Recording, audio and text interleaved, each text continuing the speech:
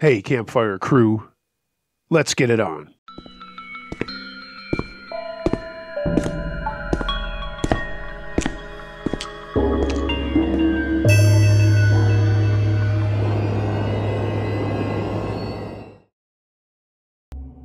My Girlfriend's Past Comes Back, submitted by Roger Moore 76.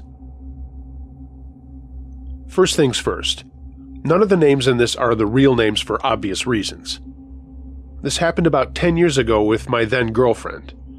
I still talk to her, not for what I'm about to tell you that much, but, well, we parted ways for straightforward reasons, and it was hard at first just being friends, but hey, we still are. I met Jean at school. I played baseball and she was on the softball team. Both of our groups were having their pictures taken for the yearbook one day, and we were sophomores and Jean was new to our school and became really popular very quickly, as she was very pretty. Interesting to look back and see how that works. Good-looking new kids always seem to blend in with the in crowd, while the others rarely get a nod from them. Anyway, that's neither here nor there. So we bumped into each other on our way to our fields and struck up a cheesy conversation. Mind you, I was friends with a lot of the cool kids, but I really wasn't in their inner circle. I was just a guy who got along with everyone, but wasn't being voted for prom king or whatever. Jean and I had knocked our bats together, and for those of you who know that ping sound metal bats make, well, it was super loud. She was walking with her teammates, as was I, and we both laughed at how everyone was startled by the noise. I introduced myself and said something stupid like, "Welcome to our town," immediately regretting it as she had been there since the beginning of school and it was now the end of March. She didn't care though and said thanks. She then said she had seen me in band class. I was a drummer, but she never had a chance to meet everyone at school. I mean, that made sense. Our class alone had about 700 kids in it. We stood talking despite our friends yelling at us to get to practice, and I asked where she lived. She told me, and it wasn't all that far from my neighborhood. She said she had to go, but it was nice chatting with me, and then out of nowhere she gave me her number and said to call her that night. I said it back a few times to memorize it, and she smiled and ran off to her field. Alright, without being too mushy, does everyone remember that feeling you got at that age when you realize you like someone and you're pretty sure they like you back? Well, there I was. That night, I called her after I got some homework done, and we talked for over an hour about school and music. She played clarinet, but was really into metal, and I thought that was cool. When she had to get going, she did what always blows guys away. She asked me if I'd like to get together that weekend to hang out. I said yeah, and we talk about it in school. I mean, cloud nine going to sleep that night. Jean was girl next door beautiful. I mean, she looked like Doris Day, to tell the truth. I mean, I wasn't a slouch myself, but certainly not as hot as other guys at school. At least that's what I thought. I hadn't had a girlfriend in about a year and was hoping that maybe we'd become boyfriend and girlfriend. And after that weekend, we did. That weekend, we met at the mall with some of her friends and some of my pals. It didn't take long for us to leave the group and start wandering around the mall, laughing and talking. She was very innocent and shy at first, but that went away after a half hour of hanging out. I would soon find out why she was shy and didn't have a boyfriend. Okay, this has been a lot of backstory, I know, but it's pretty important. I just want to make sure everyone knows that we started our relationship on a completely clean slate, and I knew nothing about her past. So, speed up to a month later, and we're an item now, and it was about this time that she told me that she was adopted, and she had spent a lot of her life in foster care. Her parents had drug issues, and she was taken away from them. I didn't press her on things, but I did ask how she felt about it and stuff like that. She'd been put in foster care when she was 6, so it had been some time since she'd seen her parents, although they tried to get her back a number of times. Then I guess they just gave up. She had been with 2 other families before being adopted by her current parents, and was happy to be with them and in our town for good. Again, I didn't ask too much, but she hinted that her last foster family was a little messed up. I would see how messed up firsthand, unfortunately. One night, we went out to the movies, and afterwards we decided to walk around the mall the theaters were in until it closed. Just normal teenage evening. We were in a Spencer's Gifts laughing at all the silly stuff in there, when she looked over my shoulder and froze. I asked her what was wrong, but she just flipped her hoodie up over her head, put her head down, grabbed my hand, and led me out of the store. She kept her head down until we were a bunch of stores away from Spencer's, and Jean said we needed to leave. I asked her again what was wrong, but she just said we had to go. And we left, got to my dad's car, and got in. She burst into tears and leaned over into me. I hugged her and asked her what was wrong. She kept crying and said she'd tell me later. That's when there was a tapping on the window of the car. I looked up to see this guy, long greasy hair, creepy looking, just standing there tapping on the window with a quarter or some kind of coin. Jean looks over at him too and says, "Dennis, just go, go, go!" I turn the car on and start backing out with this guy still standing there, staring at us with that creepy grin on his face. Jean was back to crying, and I was totally confused as to what was going on. I get on the highway back towards her house and say, "You have to tell me what's going on." She took a few deep breaths and said, that guy back there was my foster brother. He did things to me, did bad things to me." Not wanting her to get too worked up, I didn't say much and just let her talk. She told me about how when she was put in the foster home, this guy, I'll call him Bob, seemed really nice at first. He was older and seemed to be protective. There was also a younger brother in the family too. But after about a month, Bob started to act weird. She said he would creep into her room at night and she'd wake up and he'd be just sitting at her little makeup desk staring at her.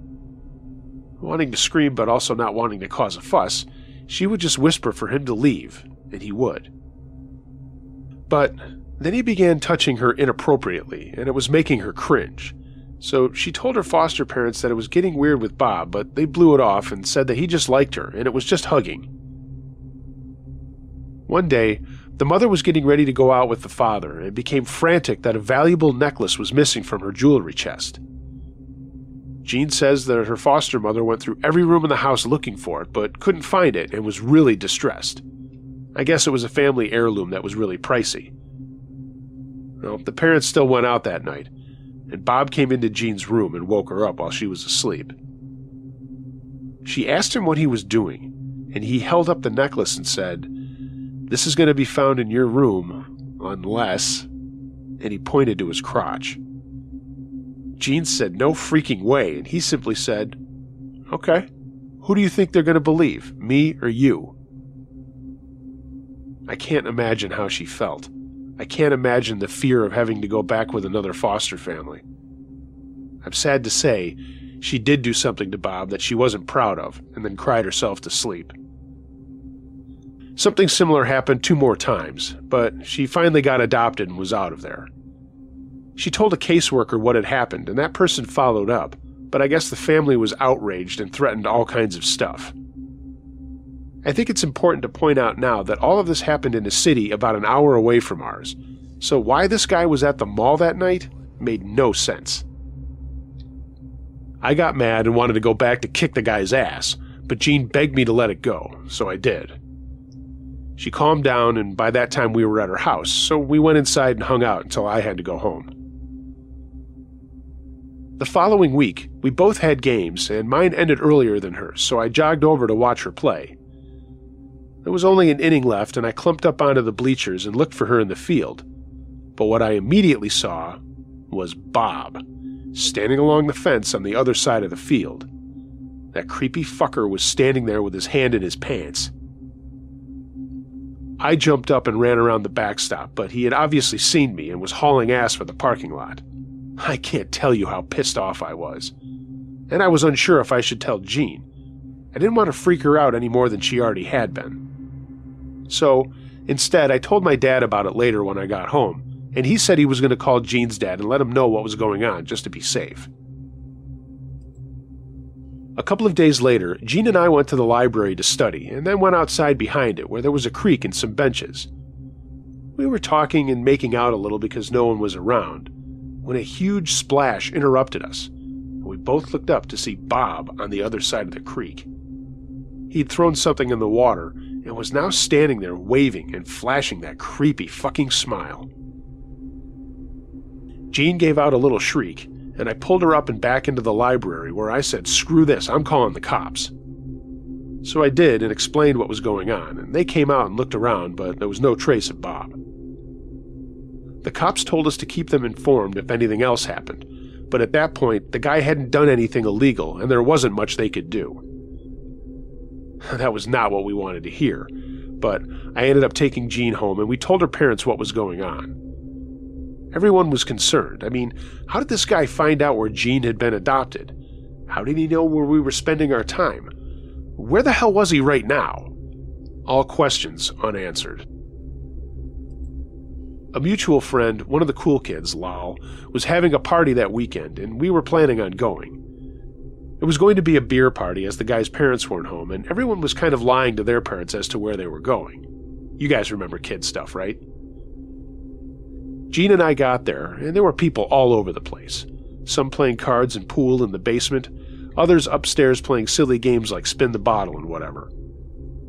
I wasn't drinking because I was working on a baseball scholarship and didn't want any marks on my record.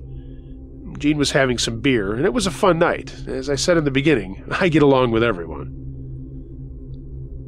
I remember we were standing in the kitchen with some friends when we heard all this shouting coming from the front of the house.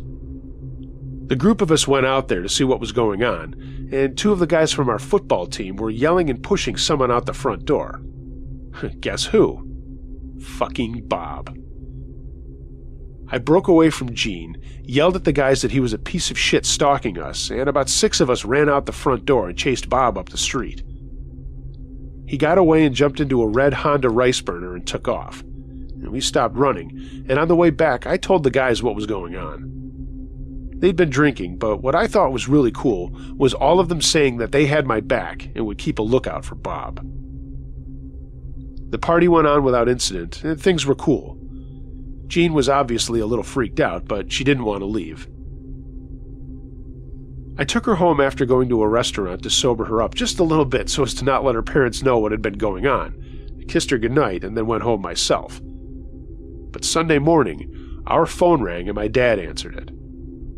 It was still pretty early, but I could tell he was a little heated. My bedroom door popped open. He came in and said, "Where were you last night?" I knew bullshitting him at this point wasn't going to work, so I told him the whole story. When I told him I hadn't been drinking, he softened a bit, but told me I was still in trouble for lying about where Jean and I were, but we'd handle that later. The phone call was from Jean's parents. Bob had paid a visit to their house during the night and tried to break in. It was only by luck that Jean's mom had fallen asleep in their family room and heard someone trying to get in through a basement window. She went down to check it out and got a good look at Bob's face and was able to give that description to the cops. Again, that slippery shit got away. Later that day, though, the cops did find a car matching the description we gave them. It was parked at the edge of a Walmart in town and had what they claimed was something suspicious on the front seat, so they got in and searched it. What they found was some weed, but more importantly, a DSLR with a full memory card full of pictures of Jean and me, but mostly of her. Everywhere. Jean going to school, Jean playing softball. Some were of her in her house taken through the windows. It was creepy. There was more, though. There was a box of older pictures from when Jean lived with this asshat, and a notebook with all of these notes to Jean written inside. They said things like, "I still have the necklace and you owe me," and "I haven't had your lips around my dick in a while. I think we should change that." Stuff like that. There was also a duffel bag in the trunk with handcuffs, duct tape, PVC pipe, zip ties, and another camera. It was really freaking creepy. We didn't see Bob for another week or so, but this last time would put an end to things. Jean's team was in our area's sectional playoffs at a local municipal stadium, and both of our families went to watch her play, and a whole bunch of people from our school went too. In the third inning, I was talking to a buddy, one of the football guys I mentioned before, and he was telling a funny joke. It made me start choking on the water I was drinking because I was laughing so hard, and I got up to try to shake it off. I walked over to the edge of the stands and saw Bob. He was on the other side of the field, standing there and just staring. He didn't see me, and my choking stopped pretty quick. I went back to my friend and told him what was up, and he just said fucking A. He told 2 more guys, and I told my dad, who immediately dialed the cops and said for me to not get involved. Sorry, Dad. No way. We jumped up, and my buddies went around behind the stadium while I ran around the outfield. I remember my dad calling my name and telling me to get back there, but I was determined to not let this asshat get away. By the time I got over to the other side of the field, my buddies had Bob making a run straight towards me. He had nowhere else to go, and I dove at his midsection and took him out and onto the ground. I'll admit, we did rough him up a little bit, but remember the cops were on their way, and we didn't want to go too far. I'm not ashamed to say it, though. I did blast him one in the balls. The cops showed up, everyone in the stands was wondering what the hell was going on, and they took this guy away as he had more weed on him, and it was in individual baggies in his pockets, so it looked like he was selling. I saw Jean watching from her dugout, and all I could do was give her a lame thumbs up to try to let her know that this guy was going out. When we got together after the game and all the statements were made to the cops, they overlooked Bob's claim that we had beat him up, and I told her what had happened. She burst into tears, but I told her it was going to be okay. I had to go to court and make more statements, but didn't get more involved in things as it was mostly handled by Jean and her parents. Bob wasn't a minor, so he was being tried as an adult, and he got convicted of multiple things, including harassment, but the weed was his major downfall. He had a record, so there was no first-time offender slap on the wrist stuff.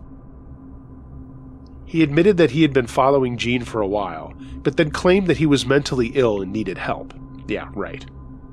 Somehow, he convinced someone at the adoption agency to share Jean's information on some sob story about being her foster brother and didn't know where she was and really needed to talk to her, but I don't know much more about that.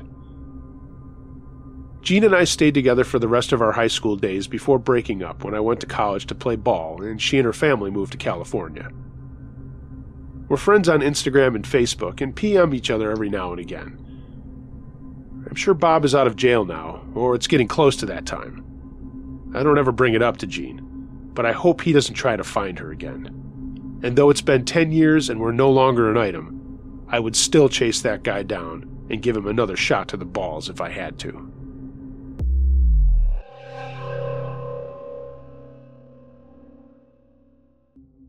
The Wrong House. Submitted by Jason. I've been a police officer for 15 years, the last 5 working as a detective. I live in a quiet suburban neighborhood, and most of my neighbors know what I do for a living, but to strangers, they'd have no idea who I really was. I wear plain clothes, and I have an unmarked vehicle. I'm married with 2 little girls. Hey, I hope yours is doing well, Uncle Josh. Forgive me if I'm cryptic about certain details in this, but sharing stories publicly like this might be frowned upon in my department, so I'm using assumed names for everything. My street runs about a half-mile long and dead ends, but is bisected by another street. To the north, my backyard, is a little stream that splits the property behind my street. To the east is another street that leads to other neighborhoods north and south. That's the only street anyone can take to get to my block other than the little one that bisects things. But, because that one just leads to other blocks and has no outlet, there's rarely through traffic. Most of the houses are either modest 2-story structures or ranches, and it's a quiet, nice place with a mix of older folks and people my age, mid-30s and 40s. We have a block club that also serves as a watch, but I stay out of that other than in an advisory capacity for obvious reasons. About 2 years ago, the block over from ours started to experience break-ins. After the 3rd one in 2 weeks, people started to get a little nervous, and the block club started to meet to talk about what they could do to help the police. Number 1, stop the break-ins, and number 2, send a message to any other would-be thieves. When asked, I told everyone the standard stuff. Keep your doors and windows locked, arm security systems if you have them, don't broadcast when the family was coming or going, and keep an eye on everyone else's homes and property. I stressed to be wary but not paranoid, and make sure something really was off before calling the police. Just because you see someone you don't recognize walking through your neighborhood doesn't mean the police need to get involved. For a week or two, things seemed to quiet down, and it gave everyone a chance to talk about how the invaders were operating. The investigating officers felt it was the same person or persons. His entry was always the same: cut glass in a downstairs window or door, and similar items were always taken: small electronics and cash. No jewelry or big items like TVs. It was mostly gaming systems, laptops, and computers. Of course, pawn shops in the nearest city were checked routinely, but in this day and age, what's the point of a pawn shop when a thief can sell stuff online and get cash just as fast without any questions asked, right? Well, a house down the street from mine got hit, and everyone on the block went on red alert. This time, the guy broke in while the elderly woman was home and asleep. She woke up and caught him snooping around, and she yelled out. She had fallen asleep in her living room, and the guy didn't even need to break in. He walked right in through her unlocked patio door. He gave her a thump on the head, rolled her up in a blanket, and then tied her with a phone cord he ripped from the wall. No one found her until the next morning when her daughter came to take her to a doctor's appointment. I'm not going to lie. I was getting concerned, and I stopped by the village police department to talk to the chief about what was going on. I did not work for my hometown. I just want to note that. He assured me they were doing their best, and I believed it. But then the weird stuff started happening. More break-ins happened, some during the day, and people were reporting that not only were things being stolen, but women's clothing was being used for self-gratification acts, and worse, some pets were harmed. In one case, a woman 2 blocks over came home to find her panties soiled with semen and her little Pomeranian stuffed in a duffel bag that was then hung on a hook on a basement door. The dog was okay, but the owner obviously was not.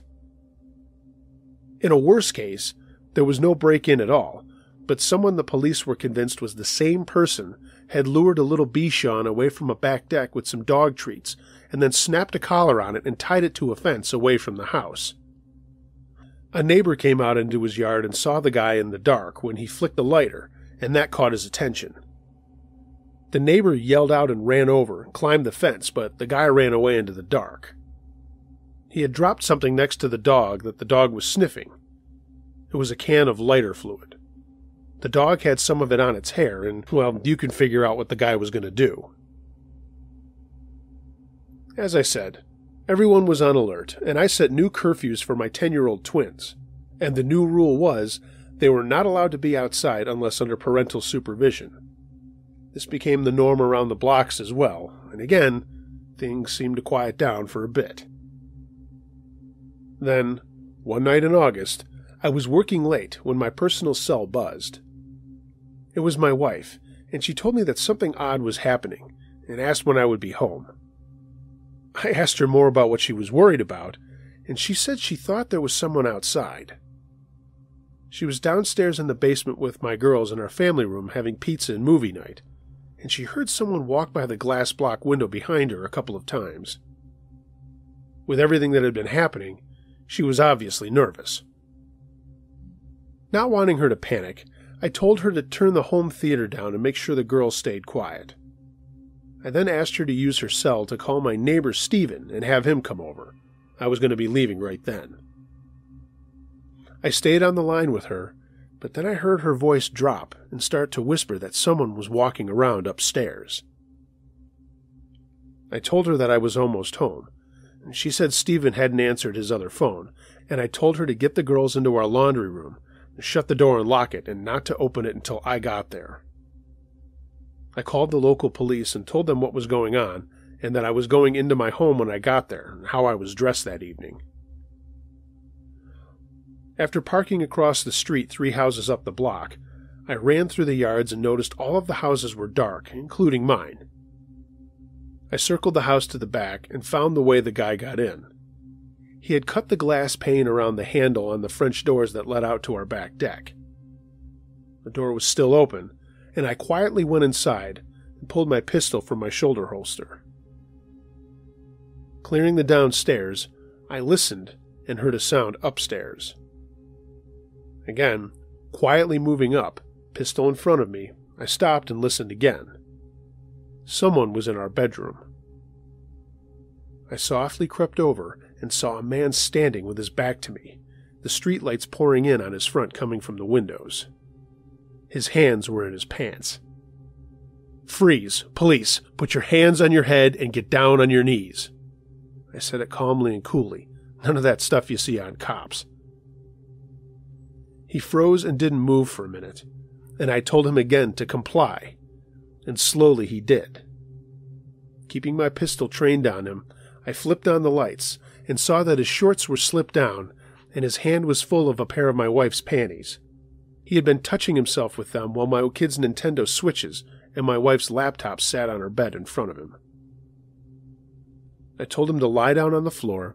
I pulled his hands behind him without touching them and put him in cuffs and kept a knee on his neck. I yelled out for my wife to open the front door, hoping she could hear me all the way in the basement, and thankfully she did. The police were just arriving and stormed upstairs and took over. I told them what I had seen and then went to get my girls. They were all fine. My wife had simply forgot to turn on our alarm, and the guy got in by cutting the glass, and obviously nothing happened with the alarm. The police were sure he was the same guy that had been hitting all the houses around me, but that night he broke into the wrong house. I suppose this isn't as scary or messed up as the stories you usually get, but I assure you, a pervert breaking into your house when your wife and kids are home alone is plenty scary. I don't care how many things I've seen as a cop, I was really nervous that night. And to top it off, seeing him in the act of what he was doing was even more disturbing. Everyone, make sure your house is secure no matter where you live. Anything can happen anywhere, but a little preparation can keep you safe. Even though we caught this guy, everyone in my neighborhood is determined to remain vigilant, and I hope everyone out there does the same.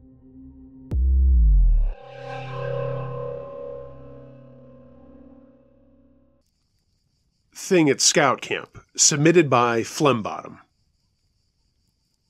I grew up in scouting with my older brother, and my father was even our scoutmaster for a bit when one of the guys in charge found out he was really bad at it. I'd gone through Cub Scouts, Weeblos, and did make it to my Eagle, and my brother dropped out after a couple of years. It just wasn't his bag. There were a couple of summer camps in my area, and we would go out to those for events in the summers and winters. We always had a blast out there. I know a lot of people make fun of scouting, and believe me, yeah, there are problems that really do exist, but our troop was always above that shit. We had gay guys in our troop, and no one cared, and this was in the 90s, too, so really in the controversial time of what was going on. Anyway, there was this one trip that everyone wanted to do in the winter, and it was a weekend of outdoor stuff at a site a little off the beaten path. It was on a scout campground, but it was at the far edge of it, and you really had to hike out there, or snowshoe for that matter.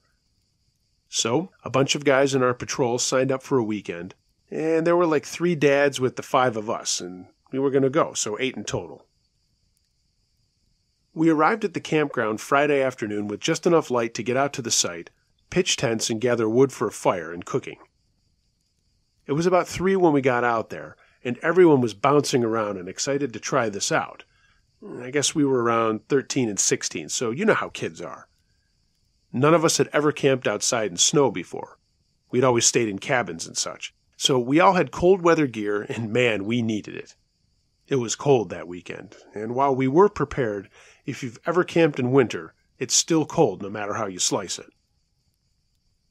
After things were set up, we had to review the checklist of activities we had to do in order to complete the weekend and get credit for it.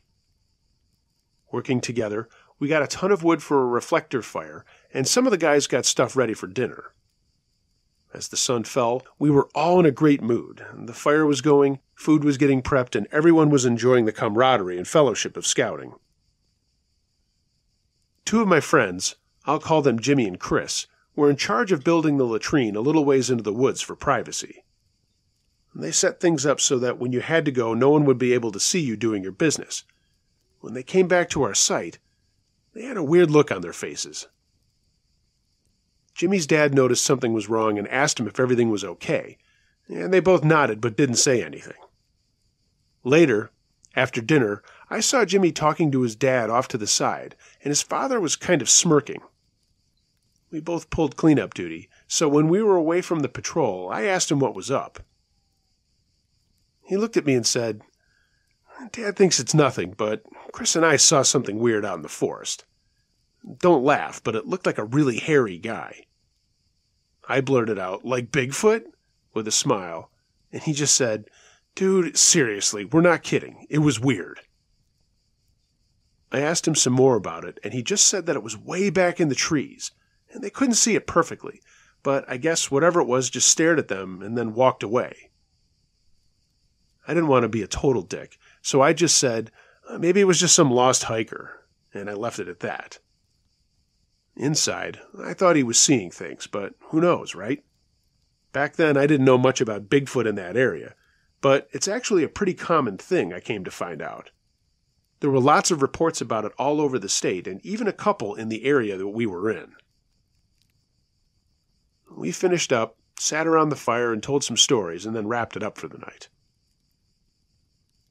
In the middle of the night, I woke up because I heard some whispering coming from the tent next to me. It was Jimmy's dad talking to my dad.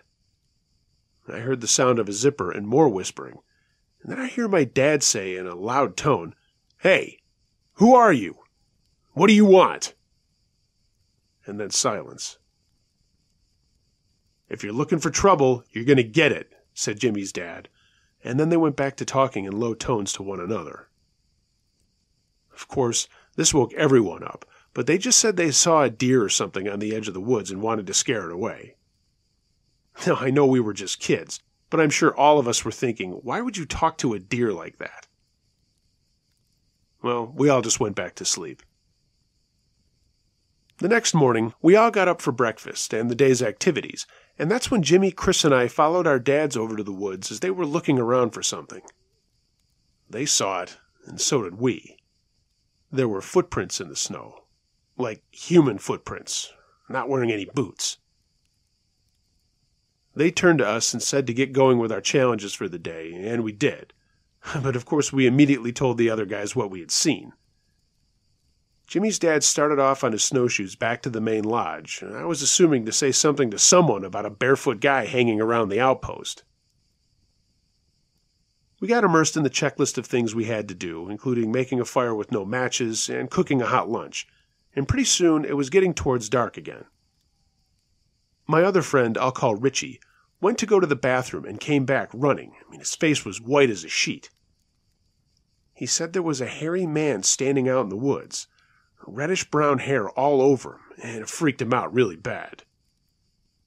The dads ran into the woods, and I heard my dad yell out, "Hey, you! Get out of here!" They came back, and once again Jimmy's dad went to the lodge. He had called the camp director and the police and told them something strange was going on out there. They told us that we should leave if we felt threatened, but we didn't really know what to make of any of this, and honestly, as a kid it was pretty exciting to think Bigfoot was real. So, we hunkered down later for an evening, and after talking about it a lot, Jimmy's dad told us to knock it off. It was probably just a local guy trying to have some fun with us. That's when we heard this strange cry. Kind of like an elk, but with a really deep voice, not a high-pitched one. It just kind of rose and dropped, and we all looked into the night sky wondering what it was. I've looked up those calls on YouTube, and like I said, it was a lot deeper, but it kind of came and went like those elk do. That's when I had to go to the bathroom, but there was no fucking way I was going into the woods after I heard that cry, so I just went to the edge of the firelight and took a pee. The cry came again, this time a lot louder, and all the dads looked at one another and didn't say anything. We wrapped things up again and did some cleanup as we would be leaving right after breakfast the next morning to get home to church. So, sleepily but still a little revved up, we went into our sleeping bags whispering about what that sound was. At about 3 a.m., I heard footsteps in the snow around our camp area, and immediately figured it was one of the dads checking things out. I had to pee again, I guess too much hot chocolate, so I unzipped the tent and was just going to go around the edge of it to take my leak. I did, and when I looked at the edge of the woods, there it was, a little darker than the darkness of the trees, a massive, hairy-looking man. I stood frozen staring at it. It was huge. Had to be at least 7 feet tall, and I knew right away this was not some local guy having fun with us. We kind of stared at each other for a minute, and then I heard footsteps behind me. "Get the hell out of here, whoever you are! Just get out!" Jimmy's dad was yelling at the thing. It just stood there for a minute, and then kind of faded back into the trees, crunching the branches and stuff on its way. Of course, everyone was now awake, and the dads pulled the plug. They told us all to get ready to hike. We'd come back and get the tents and stuff in the daylight. We did as we were told and made the walk back to the main lodge, crunching on the cold snow on our snowshoes. Every once in a while, since I was in the rear, I'd stop and listen, and I swear there was something in the woods just out of sight following us all the way back. Turns out, there was something out there walking after us as we went to the lodge. When the police showed up the next day, they found a trail of footprints in the trees, just out of eyesight. The next day we went back for our gear, and that was the last I saw or ever heard of that thing. Some people might laugh at this story, but that really happened. Whatever it was, it didn't hurt us, but who knows what might have happened if it decided to get aggressive. I mean, it was huge. I was in Scouts for a few more years after my Eagle, and I spent a lot more time out at that campground. No one else I ever came in contact with that camped out there had had an experience like we did. Many years later, I searched around on the internet and found some reports that something like this was reported frequently, just about a half hour away from the campground. But, as far as I know, it never made an appearance at that camp again.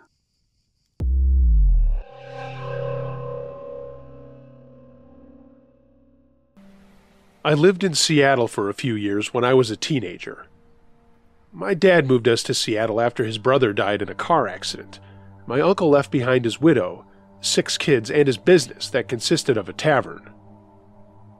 His widow needed help running the business, so my dad agreed to go manage it for her. The tavern was a family-run business. My father managed it, and other family members worked it as bartenders, waiters, cleaning crew, etc. The tavern was open until 1:30 in the morning, 7 days a week, and my dad was there almost every night. The tavern was very popular in the Latino community, and on the weekends it had live music, so there was a cover charge to get in. One particular weekend, my dad decided to come home early. He was just so exhausted. He called it a night and came home around 11. Around 1 in the morning, I woke up for no apparent reason. Maybe 2 minutes later, the phone started ringing. This was a time before cell phones, so one of the 2 phones was always in my room. I remember sitting up and reaching for the phone that was on my nightstand when I told myself, I don't want to be the one told Ricky's dead. Ricky was my 23-year-old cousin that worked as security in the tavern. The phone rang for a while, and my parents never used to pick up the phone because 9 out of 10 times it was for me. My dad finally got tired of hearing it ring, so he went to the living room to answer. A few seconds later, I heard my dad yelling on the phone. He seemed very angry at someone, and I obviously couldn't hear the person on the other side, but I was thinking, Dad's angry because they killed Ricky, and he wasn't there to help him. I knew he had been shot in the back by a drunk customer, and I just knew that he was dead. Ricky had been called to the door because there was a customer that was upset he wasn't allowed in. Ricky explained to him that he had already had too much to drink and to come back another time. The guy did leave, but he came back an hour later with a gun, and he shot my cousin 4 times in the back. I never told anyone that I knew Ricky was dead before my dad even picked up the phone. It's a very sensitive subject in my family, and I certainly wouldn't bring it up now. I remember my aunt, Ricky's mom, was told that he died instantly, and somehow I knew that that wasn't true. I had a feeling that he knew what was happening and was really scared. I've kept this to myself for many years, and I've always wondered how and why I knew this. In another instance, when my mother lived in her house in Mexico, she was good friends with one of her neighbors. The neighbor was a single mom with twin daughters and one son. The kids were really nice and always ran errands for my mom and constantly checked up on her. I remember that over the years when I would visit my mother, which was almost every weekend, I would sometimes see those kids running around the neighborhood, and they would always greet us with a smile and wave. One weekend, before heading to my mom's house, I stopped at a local casino and was playing the slots when I looked up and I saw the neighbor's son looking at me. So I smiled at him, and instead of smiling back, he quickly looked away. I thought it was weird because he was always so friendly. And then I thought maybe he wasn't supposed to be there. I mean, the legal gambling age in Mexico was 18, and he looked like he wasn't a day older. After a few minutes, I looked up again, and this time he was sitting by a slot machine. I remember he was sitting sideways and spinning his little chair a little. I noticed he didn't seem to be playing, and I thought maybe he was waiting on someone. He seemed to be looking out into the rows of the machines. I forgot about him for a while, and when I remembered, I looked up, and he was gone. I just thought it was weird he didn't greet me, even though it seemed like he recognized me. That night, after a little bit of gambling, I headed over to my mom's house to spend the rest of the weekend. After talking to my mom for a while that night, she told me that she had gone to a funeral 2 days before. The neighbor's son had been killed. He was having lunch with friends, and 2 gunmen went into the restaurant and started shooting. The neighbor's son got shot in the head and died instantly. I told my mom that that was impossible. I had just seen him a few hours ago. It was not someone that looked like him. I mean, it was him. I was planning on telling my mom I saw him that night, but she beat me to it and told me that he had died the week before. I don't know why I saw him. I mean, we weren't close, and he also didn't seem to want me to relay any kind of message. He was just there. My last instance. About 10 years ago, I was having a meeting with my supervisor, and she excused herself to take a personal phone call. She seemed to be arguing with someone and told the person that they could talk later. She apologized for the interruption and explained to me that her mom was giving her drama about feeling sick and had driven herself to the hospital.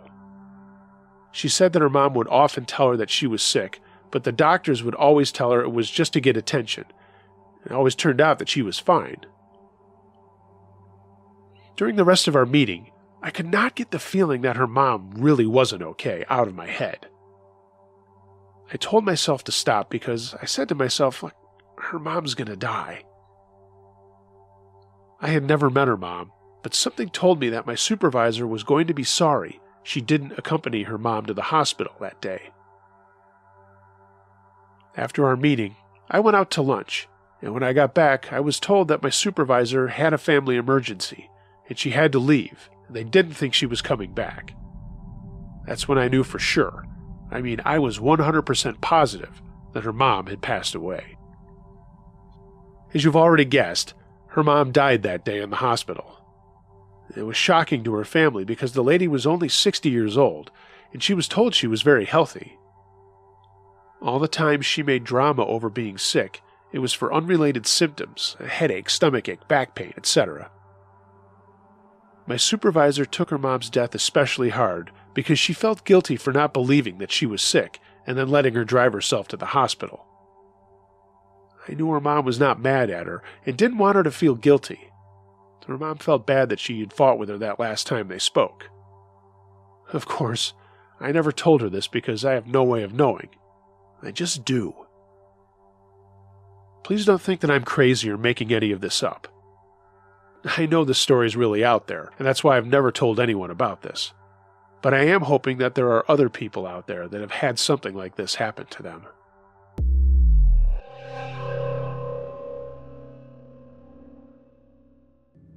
This is a story with a happy ending, I promise. It's a recount of some unsettling events I went through during my college years, as well as the most amazing example of the bro sixth sense I have ever witnessed.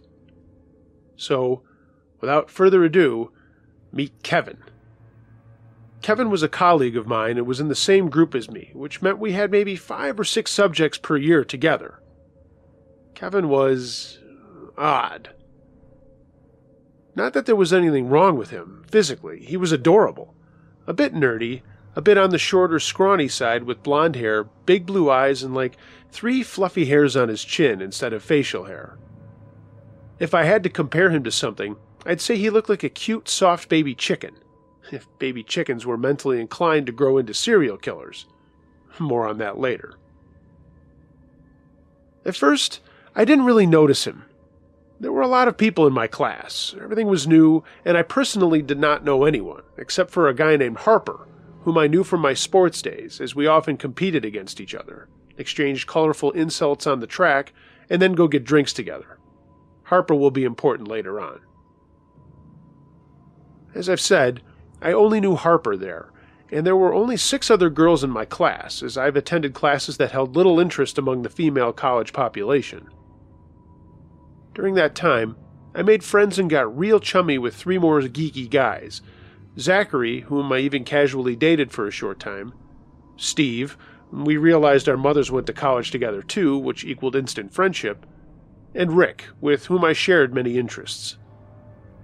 So, to count it down, important guys so far.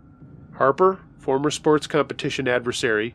Zachary, casually went out for a bit. Steve, chill guy, insta friend. Rick, nerd to end all nerds, but a well of interesting trivia. Awesome guy. These are important. These would later become my personal army. And then, there was Kevin.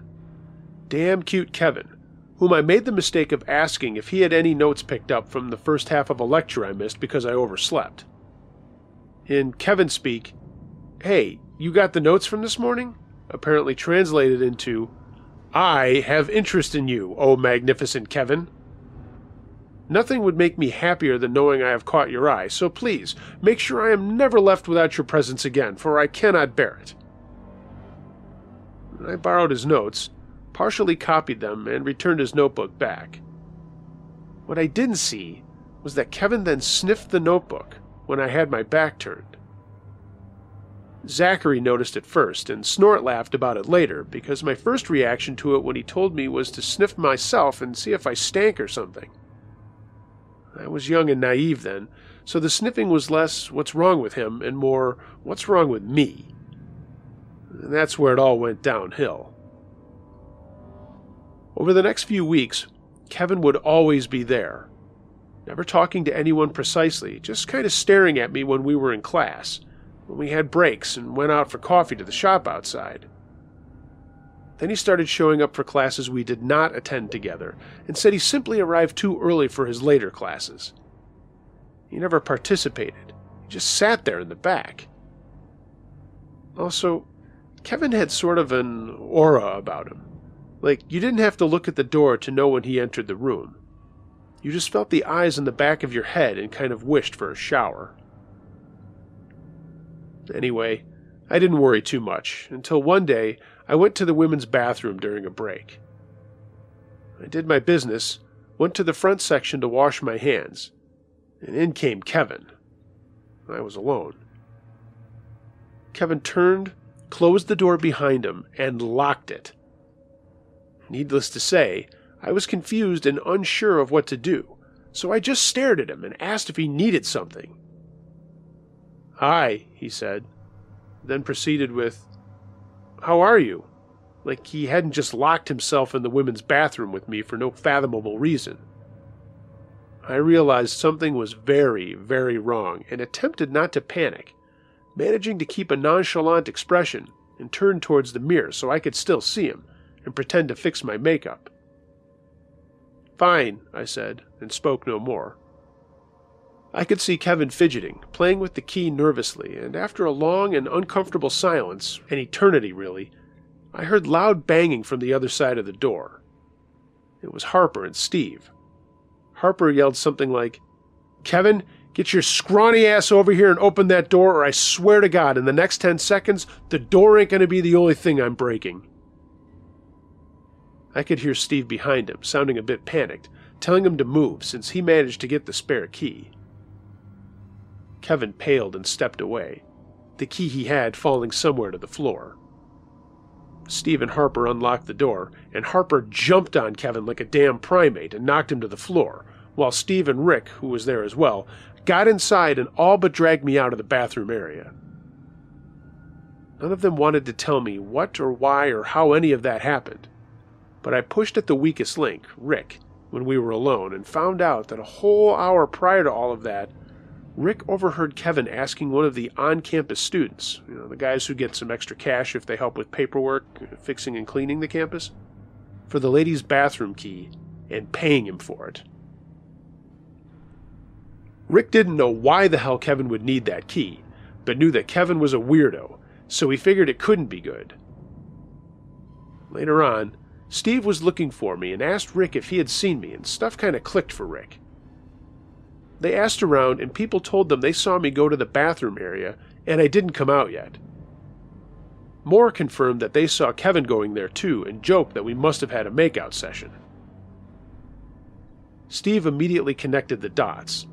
Harper overheard him talking to Rick, and they went to break me free from Kevin's affections, while Steve ran to get the extra key from the janitor. Kevin appeared with a lightly black eye in class 2 days later, just wishing to forget the whole thing. I pretended he did not exist. I wish this was the end of it. Maybe a week or two went by. I figured he learned his lesson. He's leaving me alone. But then he got the wind in his sails back for some reason, and proceeded with attempting to sit next to me in class. He was so insistent that Zachary got involved, and now the guys, Harper, Zachary, Steve, and Rick, made a timetable so 2 and 2 would attend classes at all times when I was there, so each could sit on either side of me. I never asked any of this of them. They insisted. After a few failed attempts, Kevin gave up and settled for sitting in the back, glaring at my back and the other 2 guys on duty that day. I wish this was the end of it. 2 weeks later, Kevin didn't show up for class, or left early. I hoped he'd found some other interests and that it was finally over. Hell no. I noticed Kevin was now following me to the bus station. It took just one time to see him standing inconspicuously behind the newspaper stand to freak out and call Steve, as he lived nearby. Steve picked me up and drove me home. The next morning, Harper called me around 9 and went, "Are you in my class at 10 today?" Yeah." "Right, pack your shit and wait for me at the end of your street. Kevin is waiting for you at the bus station. Steve just called me." This went on for some 5 days as the guys extended their bro services to now accompanying me literally at all times, before, during, and after class. Just to point out yet again, I'm eternally grateful for it. These 4 dude bros of mine were like the 4 horsemen of the apocalypse. All business and vengeance, and it was amazing, and probably saved me from a lot more problems with cute Kevin. That day, Kevin showed up to class looking somewhat roughed up, but now stared at me with so much hate I could barely cope, and finally, after some sound advice from Harper and Rick, decided to bring this shit to college authorities. The pro-dean immediately transferred Kevin to a completely different group, so our classes never overlapped again. I stopped seeing Kevin all the time and reached my final year in college. By now, Zachary and Steve moved away. Harper finished it early and no longer attended classes, so it was only me and Rick now, but it was okay since Kevin was no longer there. I wish this was the end of it. Rick and I finished college, graduated, and decided to celebrate by visiting a medieval fair in Rick's hometown that summer. We agreed to get some drinks for old time's sake. All was well. We had a great time as we toured the fair a bit, and suddenly Rick, the sweet, polite Rick, goes, "Son of a bitch, ain't that fucking Kevin?" 'Twas fucking Kevin. Goddamn cute Kevin is there, staring at us, then turns on his heel and leaves. We saw him a few more times. I started to panic, thinking he was following me again. So Rick was already dialing a few of his friends to come over. But Kevin suddenly got lost, and I never ever saw him again. Carry on, Kevin, you creepy little chicken. Hope you learned to function in society by now.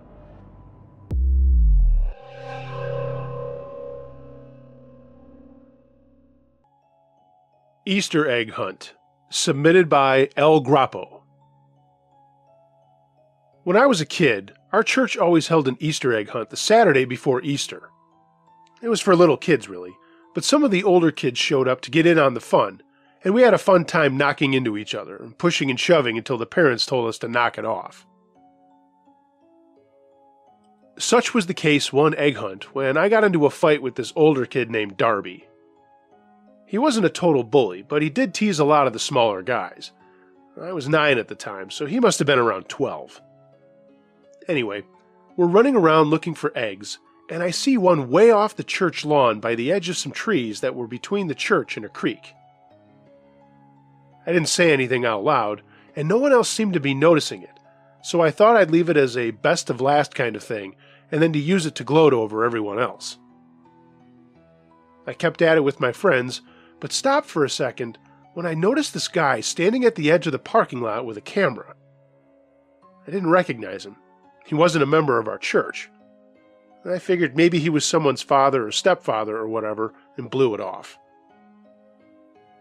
For the next few minutes, I got this weird feeling, though. I'd stop hunting around for eggs and start looking for that guy. Every time I saw him, he was gesturing towards the creek to some kid or one of my friends, and they were basically ignoring him. Just as things were about to wrap up, I saw him kneeling next to Darby and pointing towards the creek. Darby nodded, and then the guy went over to a little girl who didn't want him around, obviously. That came out pretty fast as she started crying really loud, and he grabbed her by the arm. Someone yelled out, and the guy ran across the parking lot and disappeared into the trees on that side of the church, with a few of the dads in hot pursuit.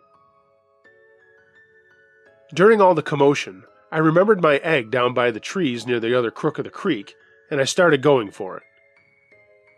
Out of the corner of my eye, I saw Darby going for it too, and knew I'd really have to book it if I was going to get there before him. Either he saw it on his own or the guy told him. It turns out it was the latter. So, we're both tearing after this stupid egg, and I had a little lead on him, and he knew it. Right as I'm going to get to it, Darby jumped through the air and tackled me. We slid toward the tree and the egg, and I slapped at it with my hand as I couldn't really grab it. Darby tried to get up, but I kicked him in the knee, and now we're just wrestling around on the ground. But after a few minutes, I realized we're actually really kind of fighting, and our dads ran over to yank us away from each other and back on our feet. Darby's dad asks what the heck we're doing, and he says something about the egg. My dad picked it up and looked puzzled. He showed it to Darby's dad, and they both frowned. It wasn't the same kind of egg as the others we'd been finding, and you could tell there was something sloshing around inside it. Our dads made me and Darby shake hands, and we all went back over to the church. We hung out with the other kids eating hot dogs and the candy that was in our other eggs, and a bunch of dads went over to the van garage. They came back, and a police car was pulling up, and that group had a big discussion before we all went home. Despite me badgering my dad all the way home, he didn't say what was in the egg. Darby's family moved about a year later, and it wasn't until I was like 16 that my dad finally told me what was going on that day.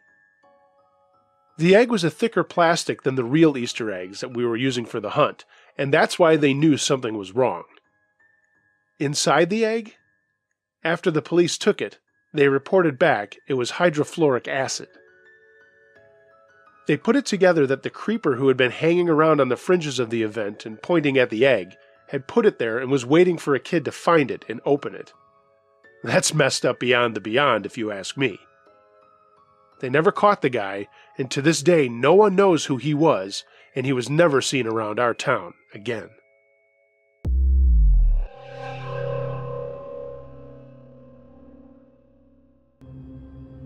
The Trapper, submitted by Karen A.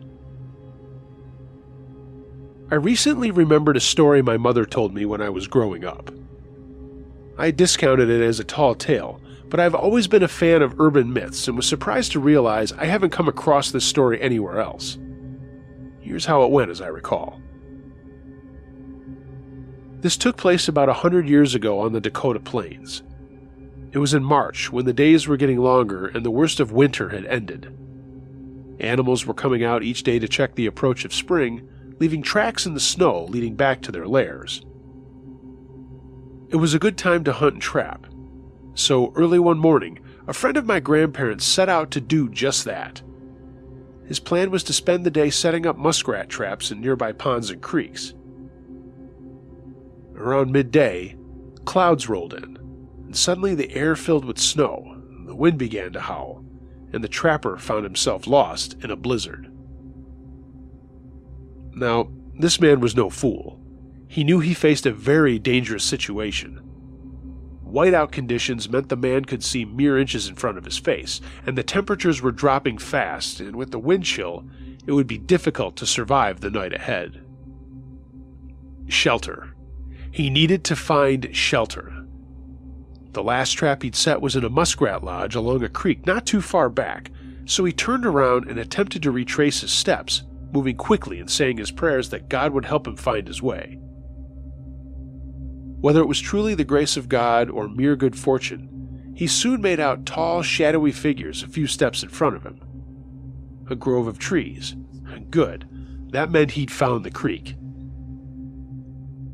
The man carefully made his way about halfway down the steep incline toward the creek, and then started moving sideways along the embankment. Within a few steps, his way was blocked by a tree lying on its side, uprooted from the grove during a spring flood many seasons ago. He crawled back up the embankment along the tree until he found where the roots had pulled the tree from the earth. The snow in this hollow was loose and relatively easy to dig out, and the space would be his shelter for the night.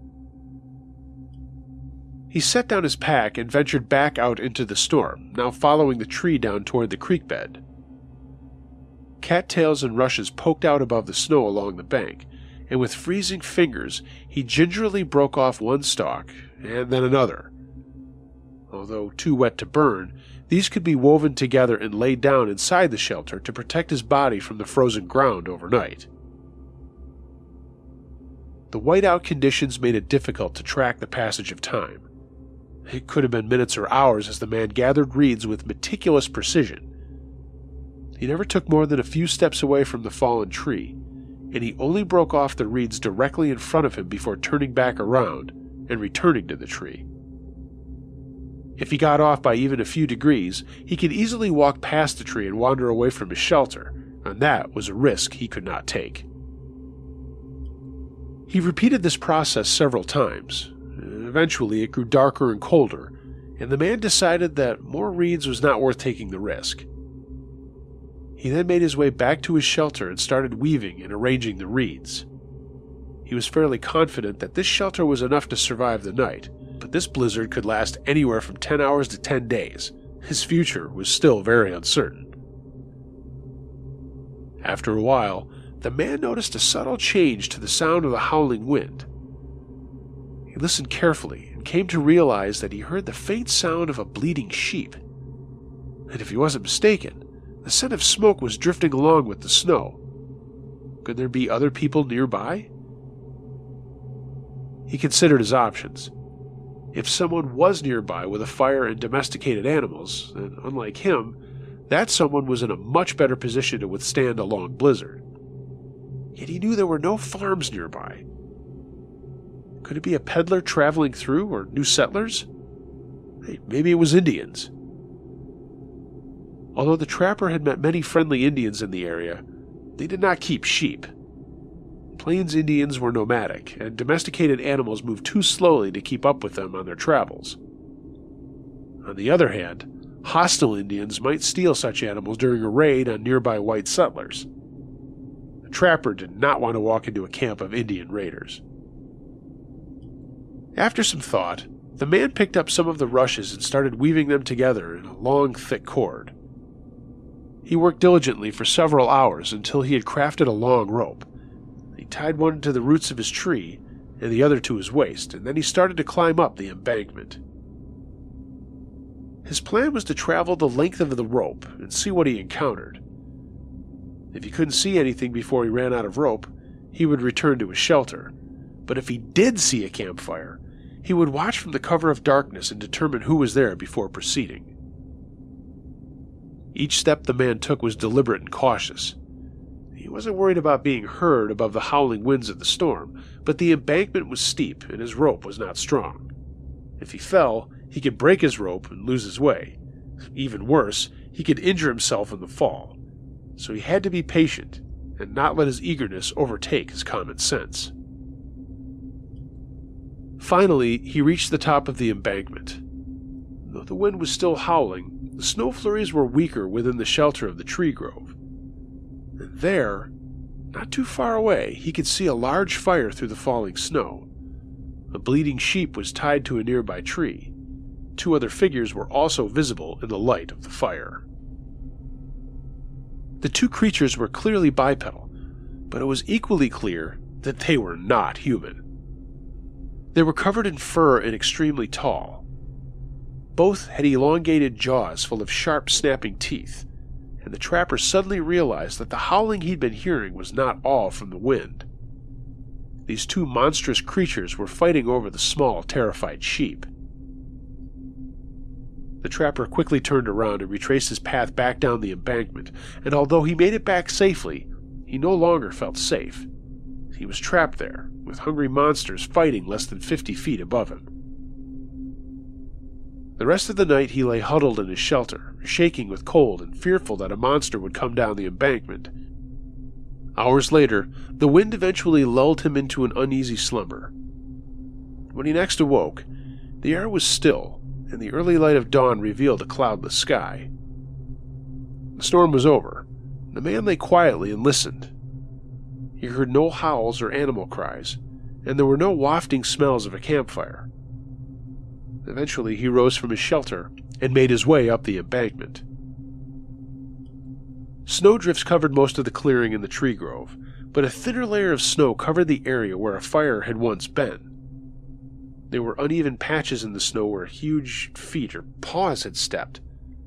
The end of a rope was visible and was tied to a tree. The man tugged on it, and a frayed end came loose from the snowdrift. No sheep, no monsters, no evidence of what had happened here the night before. The man didn't linger.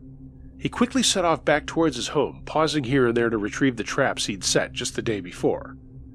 He didn't plan on returning to this area ever again. That was the end of the story that my mother told me. She swore it was true, that she overheard a trusted family friend telling it to her parents in confidence, and he was not the type of man to lie or indulge in flights of fancy. Still, I figured this was just a clever tale to discourage children from playing outside or wandering off. Given the impact it had on my mother, it did that very well.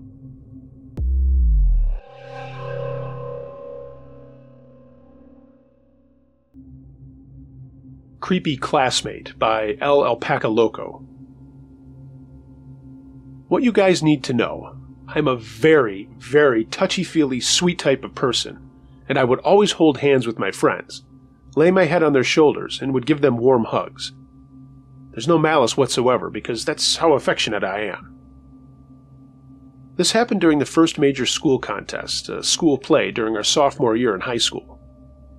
I was assigned as the head of the props committee, and I was given the liberty to choose classmates I wanted to be in the props committee too. Of course, I chose creepy classmate Stalker, who I'll refer to as CS, and my friend and savior I'll refer to as L. I chose them to be in the props because I know guys like them wouldn't want to be part of the play. Like I said, I'm a very sweet and affectionate person, and I felt pity that not many of my classmates were talking to CS because he was the odd one out, the class outcast, and it was only L who was talking to him because they were seatmates, but that was it. So I approached him and befriended him to make him feel less lonely. You know, what a good person would do. And along the span of making props, CS and I got close. The worst thing to have happened, sadly. One day when classes were done, I stayed a bit later than usual because I was making sure our rival section wasn't going to sabotage our props. Typical high school rivalry. What do you expect? It was already 6 in the evening when I left the building and was walking to the bus stop. I felt someone walking behind me, so I turned around, and along the crowds of college students, there was CS, leaning on a pole while looking at his phone. This caught me off guard because he usually leaves campus on the east gate, not the main gate where I always go.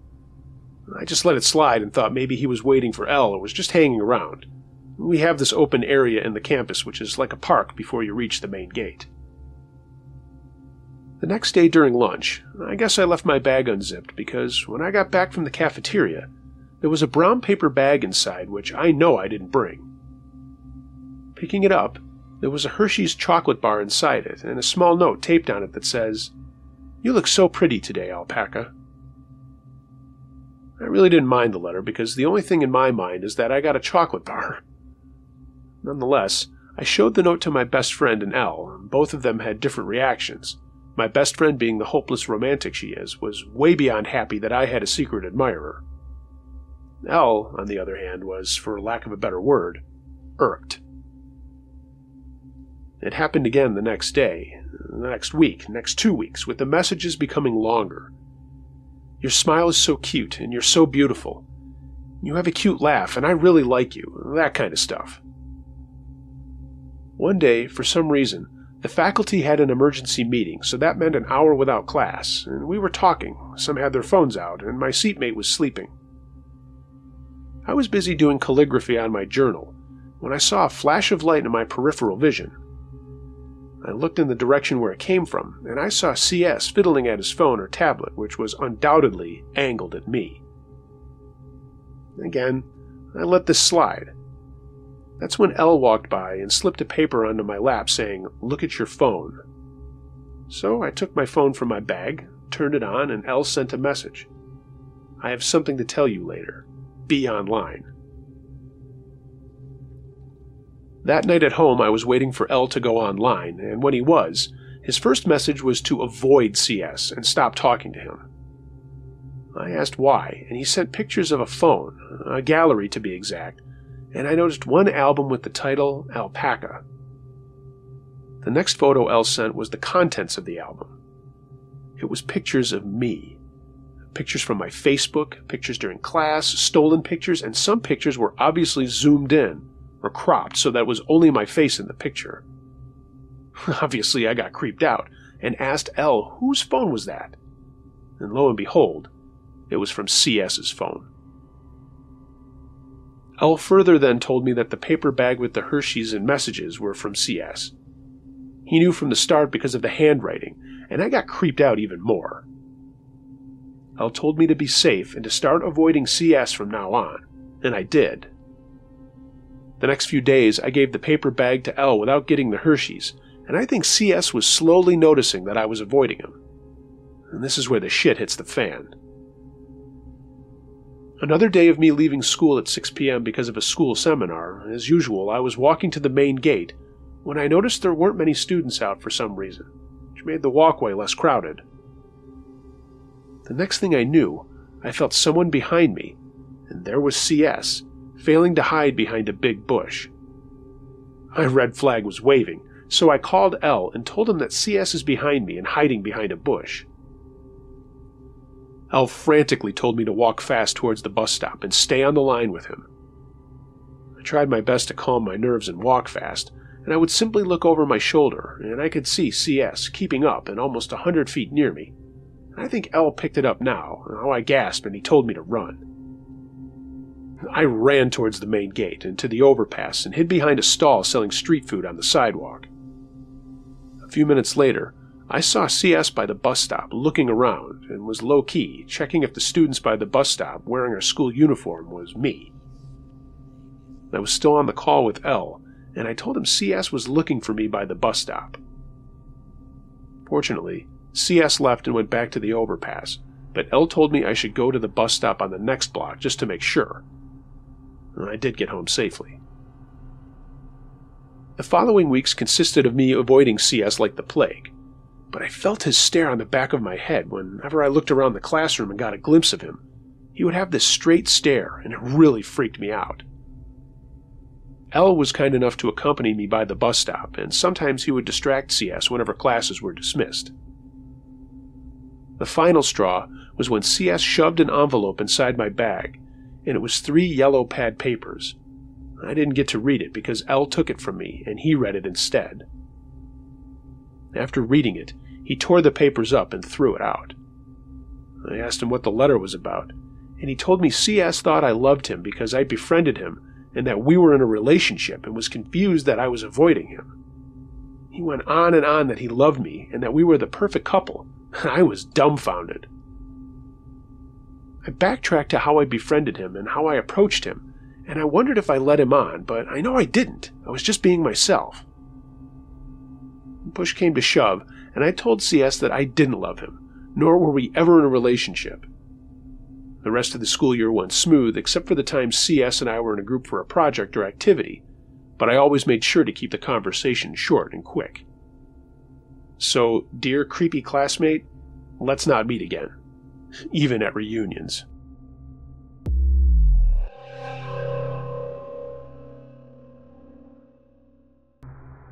Little Town Terror, submitted by Chickenfoot Fan.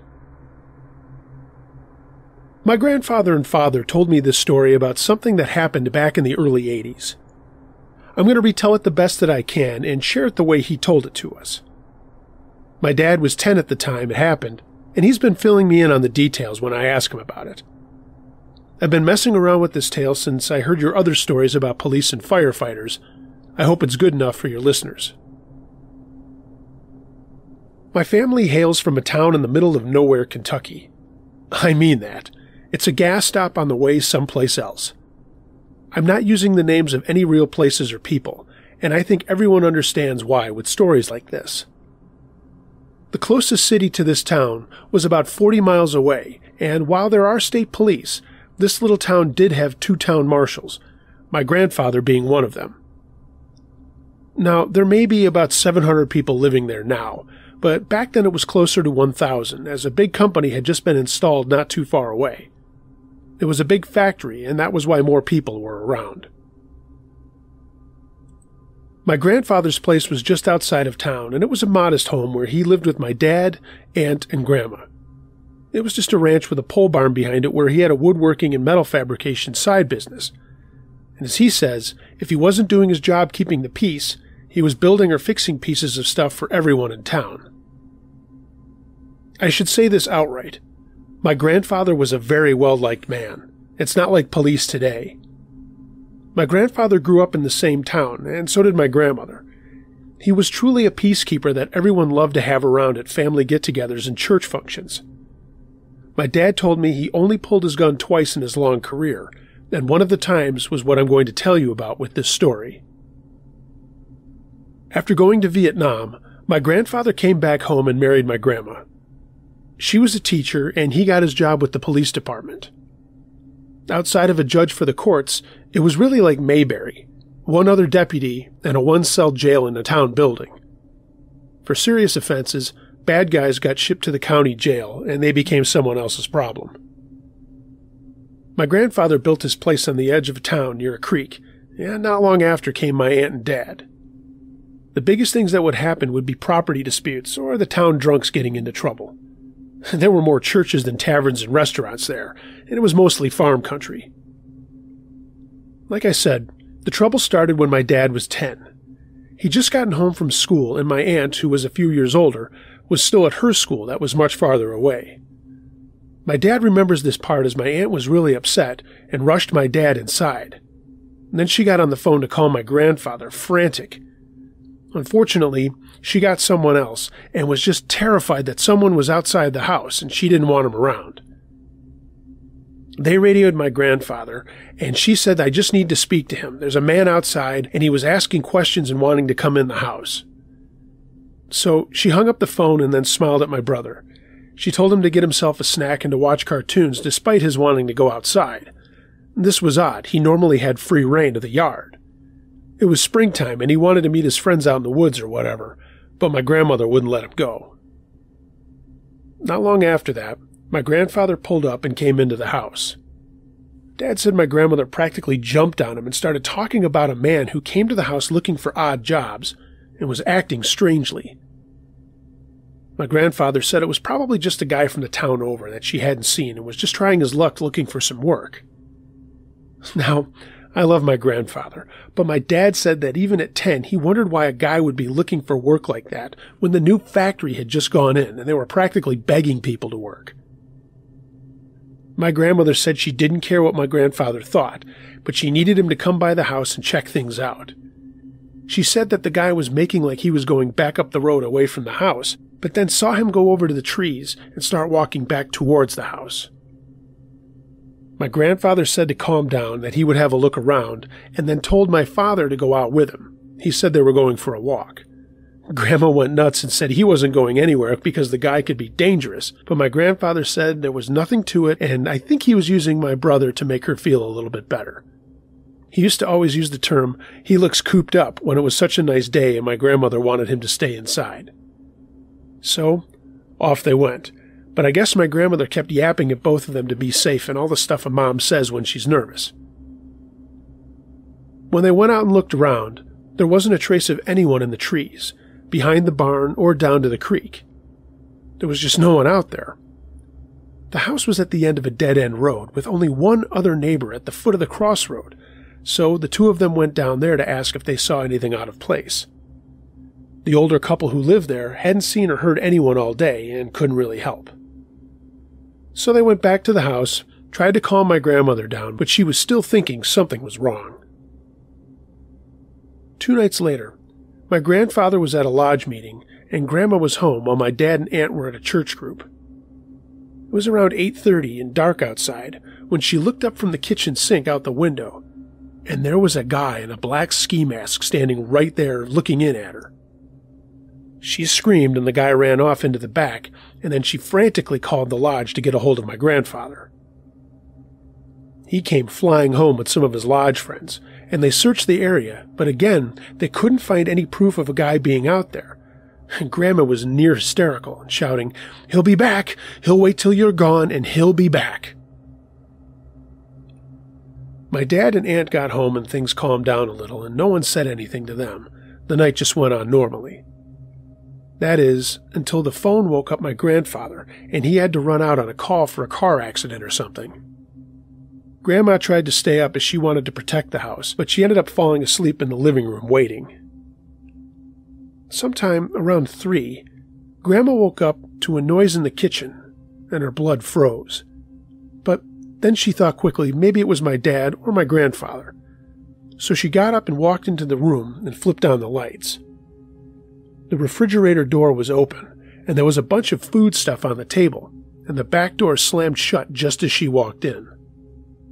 Grandma ran to the window and saw a dark figure running away from the house.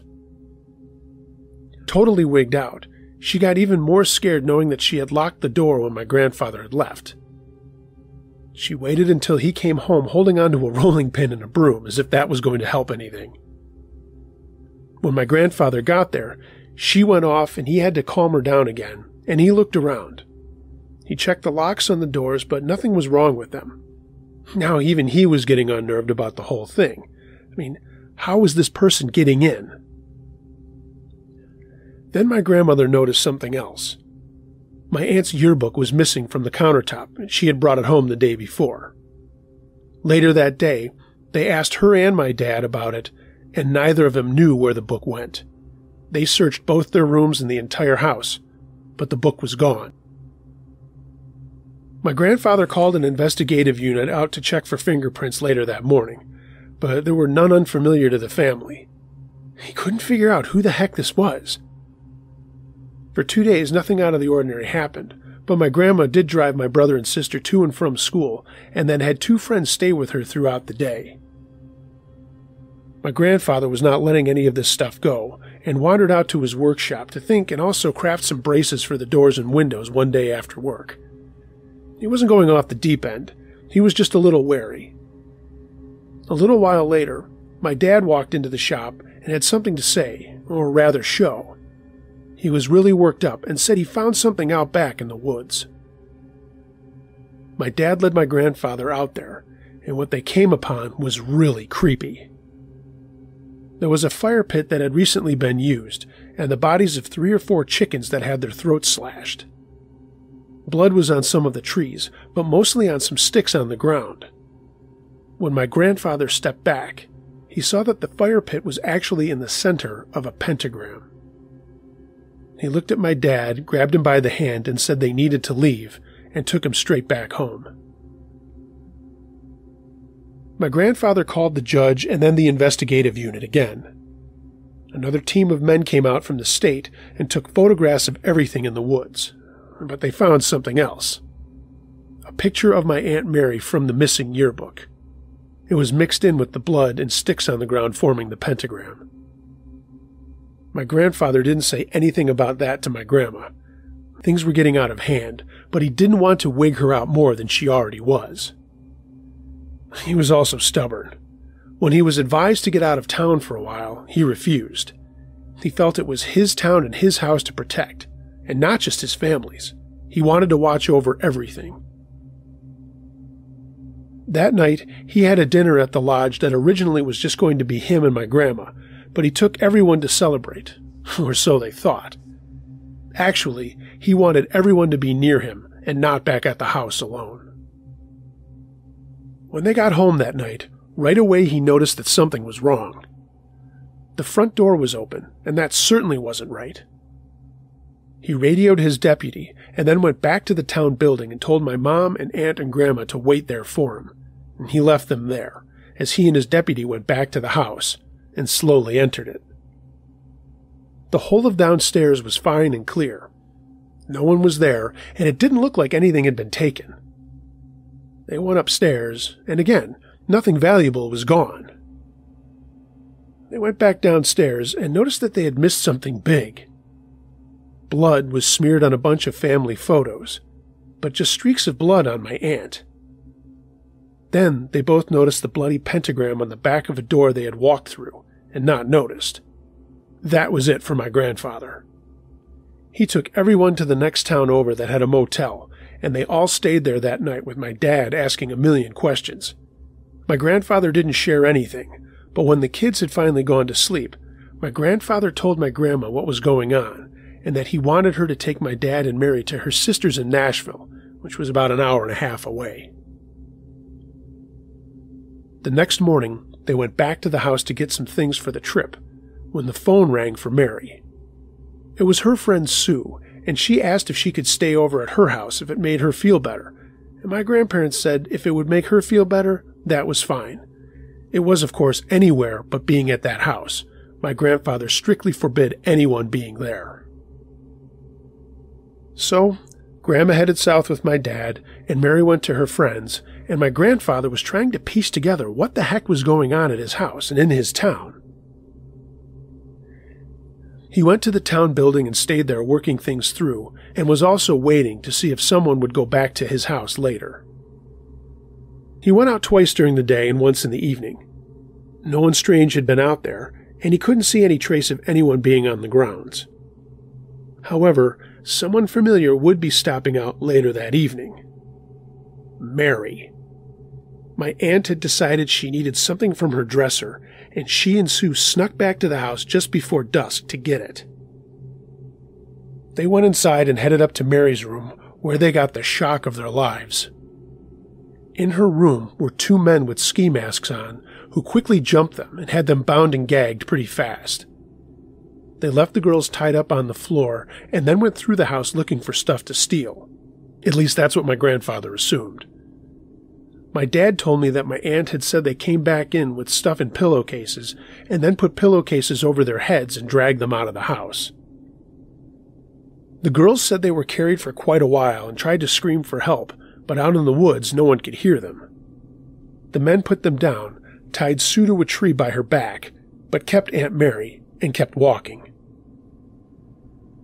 When they didn't show up back at Sue's that night, all hell broke loose in town as my grandfather rousted everyone he knew to help find the girls.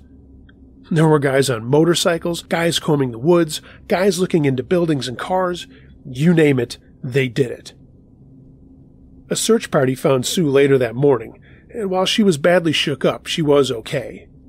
She had no idea what happened to Mary, but a state trooper did have an idea not long after Sue was found. It was an area used for camping at a pond not too far out of town. As part of their search, everyone was checking any possible place people might be, and what struck this trooper as odd was there was a big Chevy Impala that came by him into town, went straight to get gas, turned around, and then started to head back out of town the same way he came in. But suddenly, the driver changed his mind when he saw the trooper, turned around again, and then went toward the campground. The trooper thought this was odd behavior, especially with what was going on, and he followed the car and finally stopped the Impala, and then went over to run the license and registration as part of a routine stop and check. The driver's information came back clean, but the trooper thought he was acting fidgety, especially when he was questioned about what he was doing out there and where he was headed. The driver kept saying over and over that he had just gotten a job at the new factory, but he still didn't have a permanent address, and he didn't have a lot of belongings in his car. He also couldn't recall the name of a hotel he said he was staying at. None of it added up. Then, the trooper heard a thump coming from the trunk. He played it cool and told the driver to hang tight. He didn't want to keep him there any longer, but there was the search going on, and he had to be thorough. The driver nervously nodded as if he understood. The trooper went back to his car, radioed my grandfather and his superiors, and said that he thought someone involved in the kidnapping was out there. My grandfather made it out there before anyone else, and the two talked about what was going on. Suddenly, the driver of the car hopped out and made a run for it, and one of the only 2 times my grandfather ever pulled his gun was this time, and he shot it twice, missing the man, but it scared the guy enough that he stopped running. Just then, other squad cars pulled up, and everyone swarmed the Impala, and lo and behold, inside the trunk was the other guy holding my aunt, who was still tied up. Both of the men obviously were arrested and were charged with a lot of things, including kidnapping. They were 2 drifters who recently got jobs at the new factory, but they were also spending a lot of their time getting really high on all kinds of drugs, and who knows what else they were up to. Somehow, they had convinced each other to make a pact with the devil so they can change their lives, but they had to kill an innocent local, and somehow that would make them transcend, as my grandfather always said. He never figured out what that meant, but apparently upon questioning, they kept saying they were trying to transcend. Miraculously, my aunt made a full recovery. The funny thing is, the family didn't leave town. They stayed. The 2 guys never made it clear why they picked my grandfather's family to stalk. It seemed completely random, but my grandfather doesn't believe that. To this day, he is positive they singled out his family for a reason. The 2 guys did admit that they had followed Mary around quite a bit after noticing her in town, and that was all before they made their final move in preparation, which was supposed to originally happen in the woods behind her house. Like I said, my aunt came out of this on top. She did move away and raised a great family, and I love her and my cousins dearly. My grandfather is a great guy, and I'm so glad everything worked out in a story like this. Anyway, that's my scary cop story. I hope you use it for a compilation or something. I've never been to that little town myself, and even though this happened years and years ago, I think I'm going to avoid it.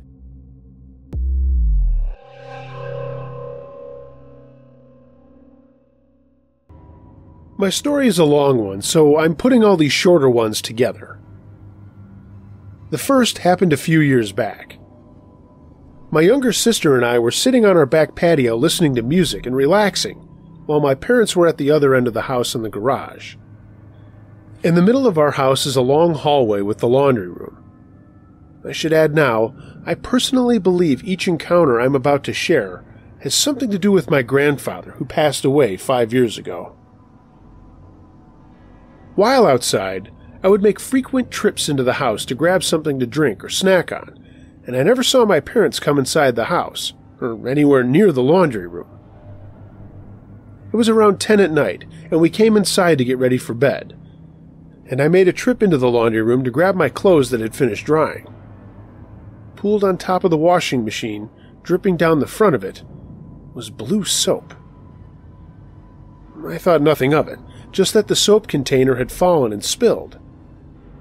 Except then I noticed the position in which the container was sitting, upright, on top of the laundry machine, next to the spot the soap was pooling. I picked up the container and went to set it back on the wooden shelf where it stays, and noticed there was soap on the shelf as well. It looked as though someone had intentionally grabbed the soap container, poured it onto the shelf, and then on top of the washing machine, then set the container down standing upright on top of the machine.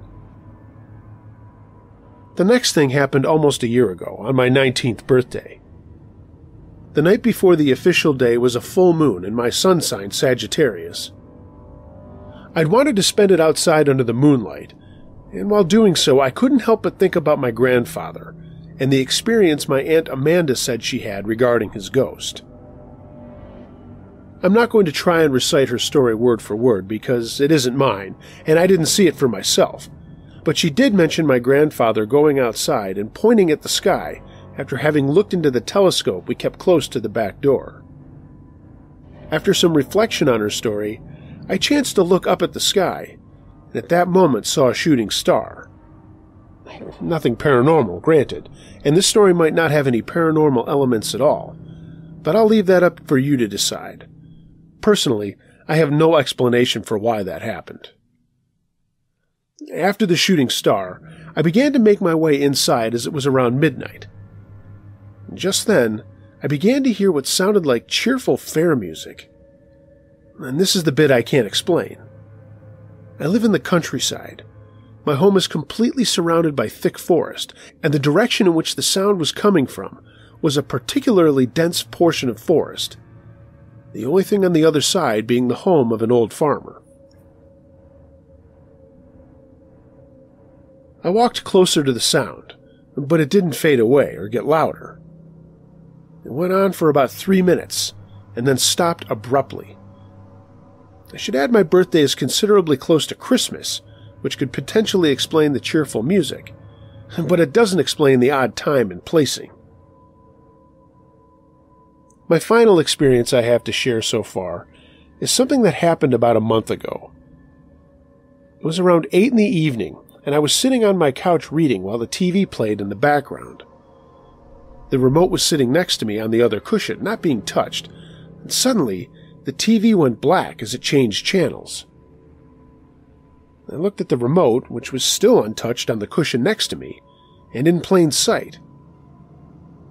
I watched as the TV switched to a channel that plays music, and thought maybe one of my family members was trying to frighten me. So I turned around and looked behind the couch. I peeked into the hallway. I called out for them, but there was absolutely no one there.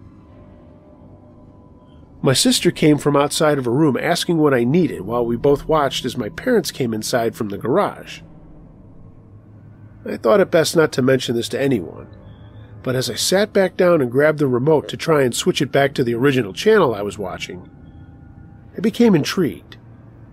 I'd wanted to hear what the music was, so I pressed the volume button to turn it up. The volume raised about 2 notches before the remote stopped working in my hand. I just stared at the TV in confusion as the volume bar began decreasing. Remote in my hand, no buttons being pressed. TV in front of me, no one manually pressing buttons, all family members accounted for. My sister took notice of what was going on, and the volume finally decreased to 0. Once again, I began to try my luck with the remote, to turn the volume up or switch the channel, and still it wasn't working. The remote wasn't dead, as we soon found out. About 5 minutes later, it began working again as if nothing had ever happened. Everyone was a bit unsettled, so we didn't speak further on the matter and just went to bed soon after. A week ago, curiosity got the better of me, and I scrolled through our TV guide to track down the music channel. I found it, had a listen, and was further amazed when my grandmother heard the music and stated that it was exactly what my grandfather loved to listen to. when he was alive.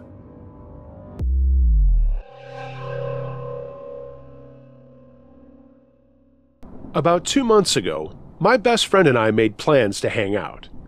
She's been my best friend for more than 10 years. I'm a year older, and she used to break down in crowded places and was bullied when we were in school together, so I am fiercely protective of her. Seriously, you fuck with this girl, you fuck with me. The state we live in has a high rate of human trafficking, which makes me even more vigilant and particularly sensitive to this event. Our favorite mall is a great place to hang out on weekdays, as it's not too particularly crowded. That's the way we like it. There's so much to do there that when we go, we usually pick a movie time and spend the time before it shopping, snacking, and exploring. We were there all day, and she was pretty aloof that day. I, however, felt on edge and unfriendly. I'm usually not like that, but chalked it up to just being a bit cranky after getting rained on. My mom has drilled it into me to always be aware of my surroundings, and I've always been good at remembering names and faces. So when we saw people in the mall more than once, I usually remembered when I saw them, how many times I saw them, and where. Bestie and I stopped at one of those shops to get smoothies and sat down at a table to take a rest. It's a big mall, and we were walking all day, so I welcomed the rest. While we were in line, I saw a man cut through the shop and walk behind us. The shop was a corner shop with open entryways, so when I say cut through, he walked between us and a pillar. There was that on-edge feeling again. I became tense and immediately checked to make sure I hadn't been pickpocketed. I had all my stuff, so I tried to relax, and we were waiting for our drinks to be made, and I saw the man walk by us again, this time slower and around the pillar. There was nothing particularly scary about him. I mean, average height, build, kind of a dad bod, jeans, dark button-up, short haircut, but I immediately just wanted him to go away.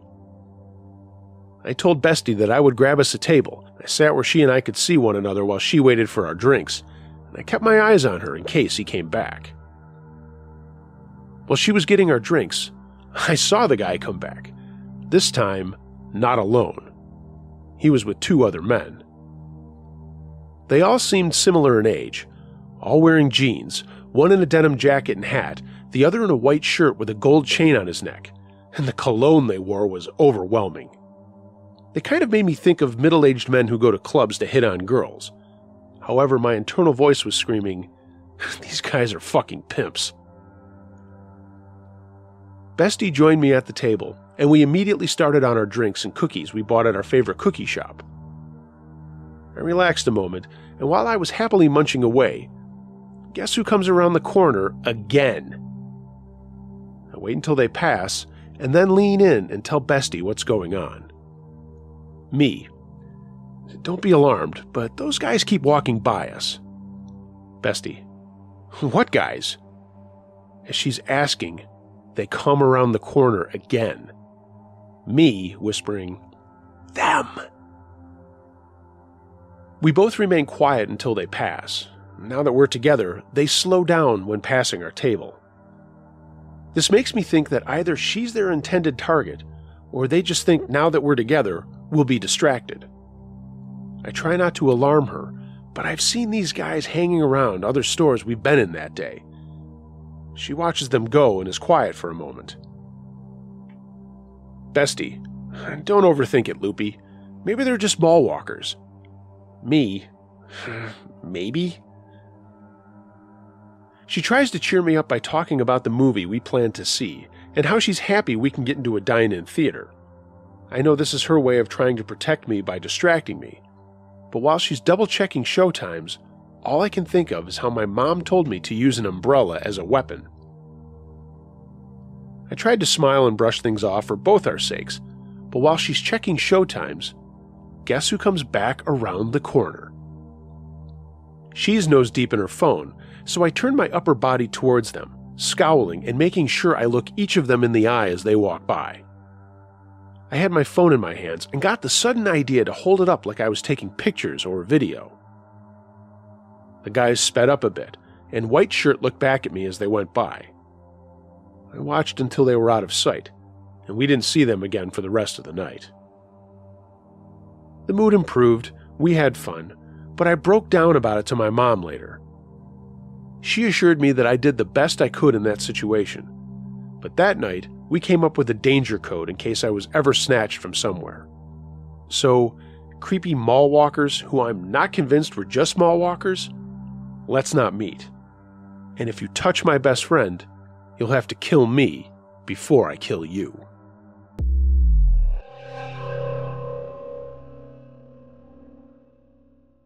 I live in New York, about 45 minutes to an hour north of New York City. No, we don't have skyscrapers up this way. But we have lots of greenery, apple orchards, pumpkin patches, the home of Seabiscuit and George Washington's first headquarters. We're rich in history, farmers, and slums up this way. I was raised in a slum ghetto up here, about 10 minutes away from the nearest farm. Can you guess which city? Probably not, but I'll give you an obvious hint. Can you say OC Choppers? So, anyway, my first experience was back in 2006, I think. I can't really recall the specific year. My family home had a fire, and we had to move back down to Rockland County. I think I was 15 or 16, maybe. My mother, brother, and I were on our way back to the old home in Haverstraw from a family gathering in the Bronx. My grandpa had died the same day of the fire or the day before. So, on the way back from the gathering, something was said that ticked my mother off, and she pulled into a gas station, clicked off my seatbelt, reached over me and told me, "Get the fuck out of my car and walk home." In tears at dusk, I get out of her car, and I'm so upset at this point, but there's nothing I can do but abide by her wishes. So, here are a few small details. That gas station? It's the one of two in an intersection that is easily 6 miles away from Haverstraw. Number 2, the way home? 6 miles, maybe more, on a dark, windy 2-lane highway, which was so dark I had to use my Nokia cell phone to see where I was going. Number 3, I was wearing a denim miniskirt, short-sleeved top, and some Air Forces. Perfect victim wear. 4, my mother and I have a tumultuous relationship, and that day it was really bad. I'm still currently estranged from her. Like, I'll never allow her back in my life type of relationship. Back to abiding by my ever-so-wise mother's wish. I get out, begging her not to leave me, but I begin to walk as she peels away. A lady smoking a cigarette by her car says, "Hey, sweetheart, you okay?" Me, "I'll be okay. Can I have one of those?" The lady looked at me, asked my age, and then said, "Never mind. A mom wouldn't let a baby walk home dressed like that." I knew what she was passively asking, but I was not going to offer her my age when I desperately was in need of a cigarette at this point. I also knew I wasn't dressed inappropriately. I mean, yeah, it was a miniskirt, but it was hot as balls that day, except now post-dusk and it was really effing dark and getting cold up in the mountains. The lady gave me 2 cigarettes and her lighter and said, "God bless." At the time in my mind I'm thinking, fuck a bless, give me a ride. So I said thank you and was on my merry way. I lit the first smoke and started walking. As I'm walking towards Haverstraw, I'm making observations I've never noticed before. Like, wow, this road is insanely dark. Why aren't there any lamppost lights? I'm talking, I can't see my hand in front of my face dark. So I pull out my Nokia and light my way, making sure I stay near the guardrail and off the road so nobody hits me. But if you're familiar with this area, then you know I can't walk off the road on either side of the rail because it has a ditch running alongside them. I stop, clip a cigarette, and proceed to walk. I'd stopped crying at this point and was actually starting to sing. I'm talking really singing because it was dark. I was alone, and I was not into the thought of possibly getting run over by a deer, and getting mauled by a bear, or being prey to a wolf. Yeah. So, go me. My song was Make It Through the Rain by Mariah Carey. I'm at the end of the song when I start smelling this nasty, pungent aroma that had me gagging. It was so gross. And then I had this thought that made me pray, oh, please don't let it be a dead girl. My imagination went wild, all the thoughts of finding a person on the side of the road, and the length of time it took me to find what had me traumatizing myself with all these what-ifs. I started to curse my mom with every swear in my mental archive. It was, of course, a deer, but oh my God, was it gross. So I lit that cigarette back up to mask the smell of decomposition. At this point, no car has passed me at all. I'd been walking for 25 minutes or more, and not even dear old Mummy circled back for her young. My mind started to become paranoid. Mind you, this was the only way for me to get home. This road. No shortcut, just straight through. And what if I'm in danger? What if somebody is lurking beyond the trees? If somebody wanted me, they could get me. I'm a perfect victim, and I could end up on the side of the road like that deer. Deadass. It was like meant to be for my thoughts to be that way, because all of a sudden, a truck pulled up next to me. The cabin light was turned on, and it was a red pickup truck with a 2-seat cabin. I can clearly see across to this old man. I can also see somewhat in the flatbed. Now, when I say old man, remember, I'm 16 at the time, and old is much older than 16. He had salt and pepper hair, these beautiful eyes, a stepdad look to him, and a strong build to his shoulders. Need a ride? Never talk to strangers, right? No, thank you. I appreciate the offer. What's a pretty little thing like you doing out here in the dark? You're a little too young to be out at this time, don't you think? Yeah, he called me pretty. I've seen this on Lifetime before. I'm dead. Yeah, you're right, but my house is a couple of driveways down. Nice call. There are homes on the bottom of the mountain. You can run for it if you need to, but you have no clue how far the next driveway is, and you're on the wrong side of the road, genius. He looked at me and said, "Come on, I'll drive you to your house. You're on the wrong side of the road anyways." I about died when he said that. I was wondering all the time this was going down if I was speaking my thoughts out loud, and his face showed he was going to be persistent in persuading me to hop in his truck. Needless to say, that clip burned out, so I lit the second cigarette while taking a good long look at his face and build. I couldn't see the model or make of the vehicle because he was literally hugging me to the rail. Any more and I would have been pinned. This is when I also peeked into the bed of his pickup. Side note, this may be brazen, but at this point my NYPD uncle's words came to me about us meaning his nieces, being in situations like this. 1, always know your captor's description. 2, what kind of vehicle is he driving, if he's driving? 3, if you're taken, fight like hell and take some DNA with you. 4, don't quit. Quitting is death. Be smart about your next move. He had had one too many when he told me this, but I still carry these words around. So I take a deep inhale of my cigarette, knowing it's going to be my last, and I give him an angelic smile. I blow the smoke in his face and say as convincingly as possible while looking in his eyes, "Look, I want to thank you so much for your help, but I'm really close to home, and my boyfriend will be coming down this road any minute to meet me there. You're kind of holding me up from my curfew, too.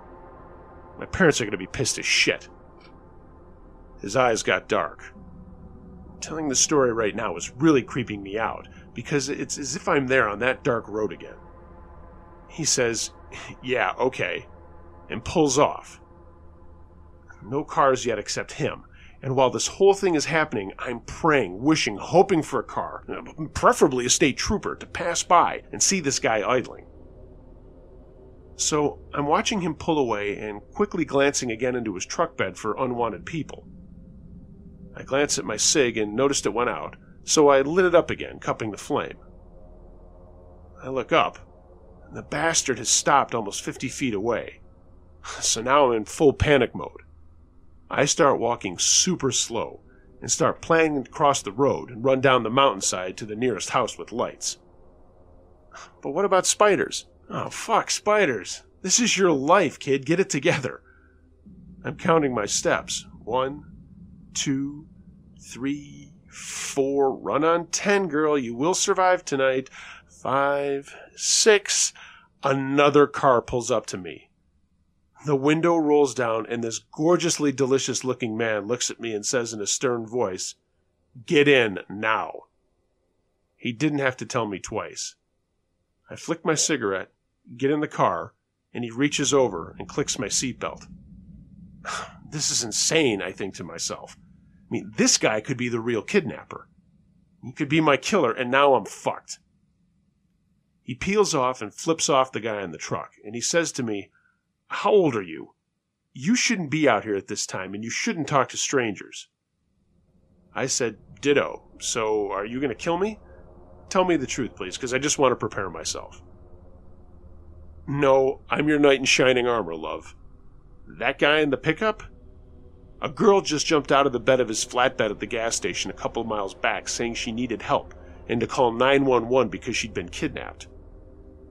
I was immediately nauseous and began to see black spots behind my eyelids. He must have sensed my inner turmoil because he grabbed my hand and said, "I was at the counter when all this happened. I overheard a lady telling 911 that there was a young lady walking all alone down the road, and he peeled out of the parking lot going towards Haverstraw. I flew down this road to find you, and I'm glad I did, or you could have been his victim. Now, where can I drop you off?" I should have got his name, number, and then married him, but I will never forget that man who saved my life.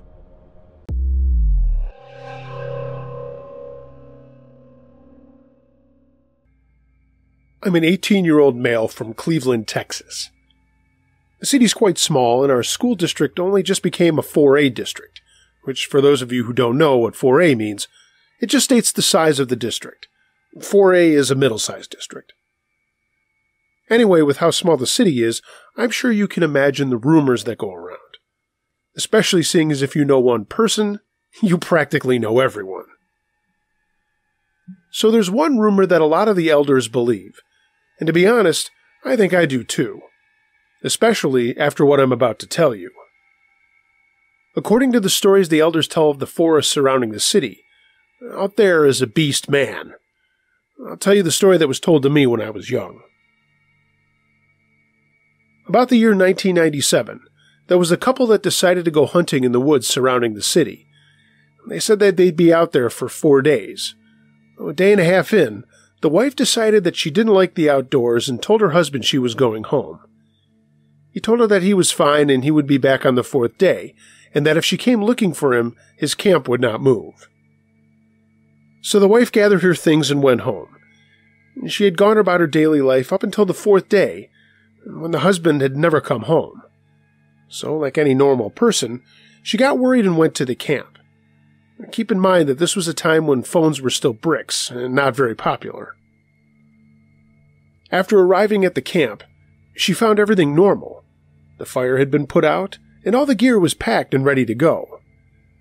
The thing that wasn't normal was her husband. He wasn't there. She'd called his name several times to no avail, and finally she went back to town to get help. She drove to the local police station and got help from a family friend in the force. After looking for a whole day and still unable to find her husband, they filed a missing persons report and sent a search party the next day. Towards the end of that day, someone found him dead.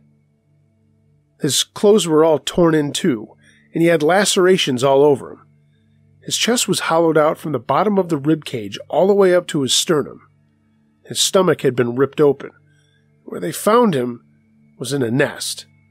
Apparently, the nest looked like a buzzard's nest, but big enough for 4 grown men to sit in, and it was on the ground.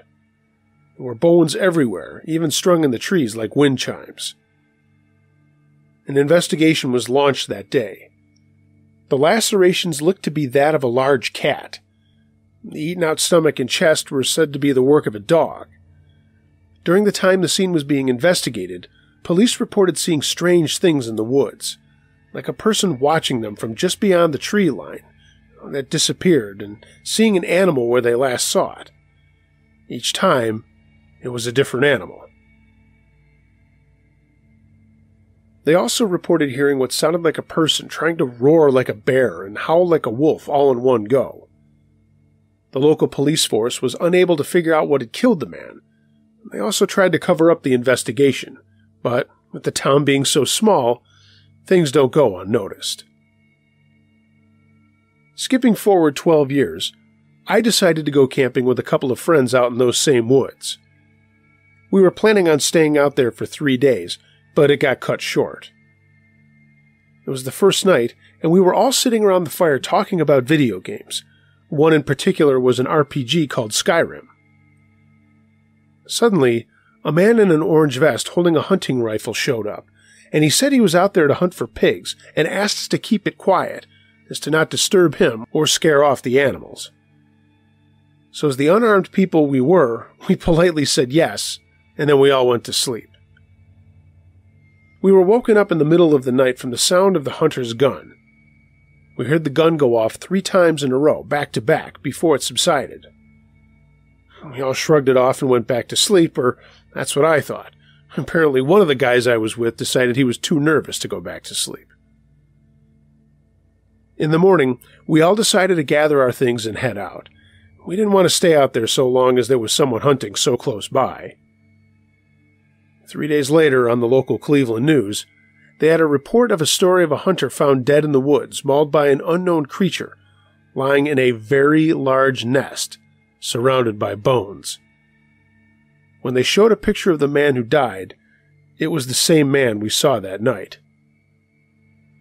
I called the guys I was with that night and told them about this new information. The one that had stayed up that night had told me he heard what sounded like a very high-pitched roar while we were all asleep.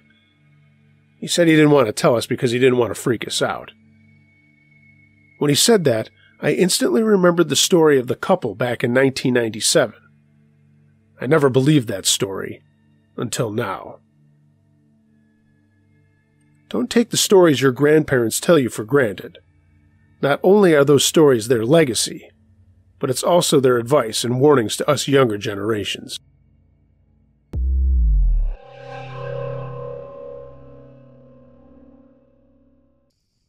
A Boy Scout story, submitted by Stephen the Blue. This is a little bit different, but was scary as F when it happened. I was 10 years old attending a scout camp in 1979. I won't name the place, but I'll let you know that it is in Massachusetts. It was and is a cool place for kids to go camping, but the time that I was there that August, I got more than I bargained for. We all did. It was a Friday and the next to the last day of my week there. It started out fairly normal, but gray and a little windy. It made for a rotten day on the lake as far as boating and swimming. But we were all trying to make the best of our last full day there before heading home. There were guys all over the place finishing up merit badge requirements and such, and I was with 3 of my buddies out in the woods finishing a wildlife observation for my mammals badge. Honestly, I think we were just making up stuff to meet the qualifications and probably planning on taking a long nap out in the woods. I remember it got really dark really fast, and the wind started to pick up even more. My friend Larry said we should probably head for shelter as it looked like a pretty serious storm was coming. And then it hit. The rain was intense and some of the heaviest I recall ever in my life. After reminiscing about this day with my friends, we all kind of remember it a little differently, and with time, it's hard to know what version of the story is the most accurate. Hey, I'm in my 50s now, and things are getting foggy. Anyway, we started hightailing it back to the campsites, and there were scout leaders trying to get everyone organized and accounted for, when suddenly I heard what sounded like a train coming at us. Not a whistle or whatever, but just this loud wall of sound. Scouts were running around looking to get to buildings as it was obvious what was happening at this point. Larry, Jeff, and I crawled under our canvas tent platform, and we could see other guys in our troop doing the same thing. The sound got louder and louder, and we could hear trees cracking and breaking, and stuff was flying all over the place. I buried my face to the dirt to protect it from the little rocks and sticks that were zooming through the air, but I did look up for 1 second to see 3 tents across from us go shooting off into the woods with the cots and everything else inside. I also remember seeing the bodies of my pals lying under the platforms like us. The sound of the tornado was so deafening I thought my ears were going to burst, and we just lay there, holding on and hoping we were going to be okay. In what seemed like forever, but was really probably just a couple of minutes, things died down, but the rain kept up and we could still hear the creak and crack of the trees and such. Then the yelling started. Campers crying, some of them hurt by flying debris and others just really shook up. We crawled out from under the platforms and just stood there kind of dazed. The tornado hadn't come right through our sight, but it came close enough to knock everything all over the place, and it was a total mess. No one in our troop was hurt that bad. In fact, I recall some guys getting extra credit on their first aid merit badges as they went into action helping others out when they retrieved their first aid kits. Our scoutmaster, Mr. Taylor, tallied up everyone, and everyone in our troop was accounted for and safe. Larry and Jeff and I were just still totally dazed, and I guessed everyone else was too. 2 guys in another troop, however, didn't make it. They were killed by falling trees and had unfortunately been right in the path of the tornado.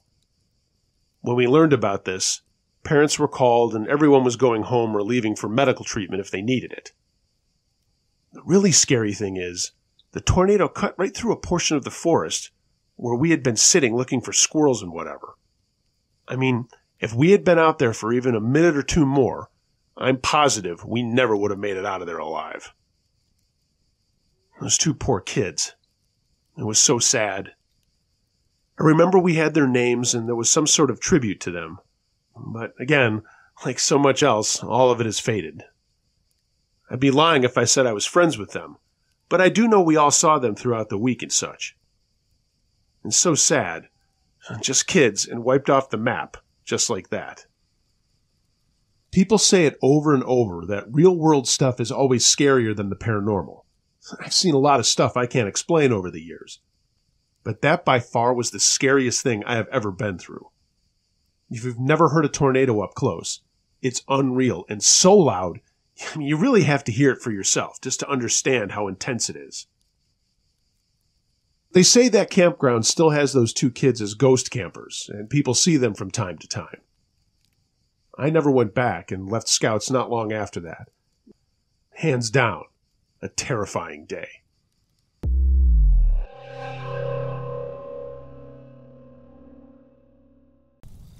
My Bigfoot Story, submitted by Timothy Scott Couch. I'm from the beautiful Green Mountains of southeast Kentucky.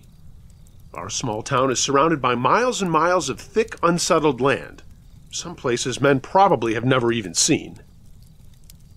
As an outdoorsman growing up, I spent a lot of my time digging roots, hunting, and fishing. I consider myself pretty smart when it comes to wildlife, but there was nothing like I'd ever seen the day I saw what I saw. The sun was shining through the trees, and it was a beautiful summer day. Me and my uncle and cousin had decided to hike about 20 miles in some virgin land to go after some ginseng, or sanjing as we call it out back in the mountains. We had reached our destination and spread out, all within eyesight, up and down the hill, combing the area for any nice old 4-prongs, digging a few here and there. When you're in the mountains, you have to learn to be aware, listen more, speak rarely, notice everything. If not, the rattlesnake, mountain lions, bears, or copperheads might find you first. I kept noticing my uncle looking back over his shoulder every few minutes and thought it odd, but decided not to mention it until we were closer together.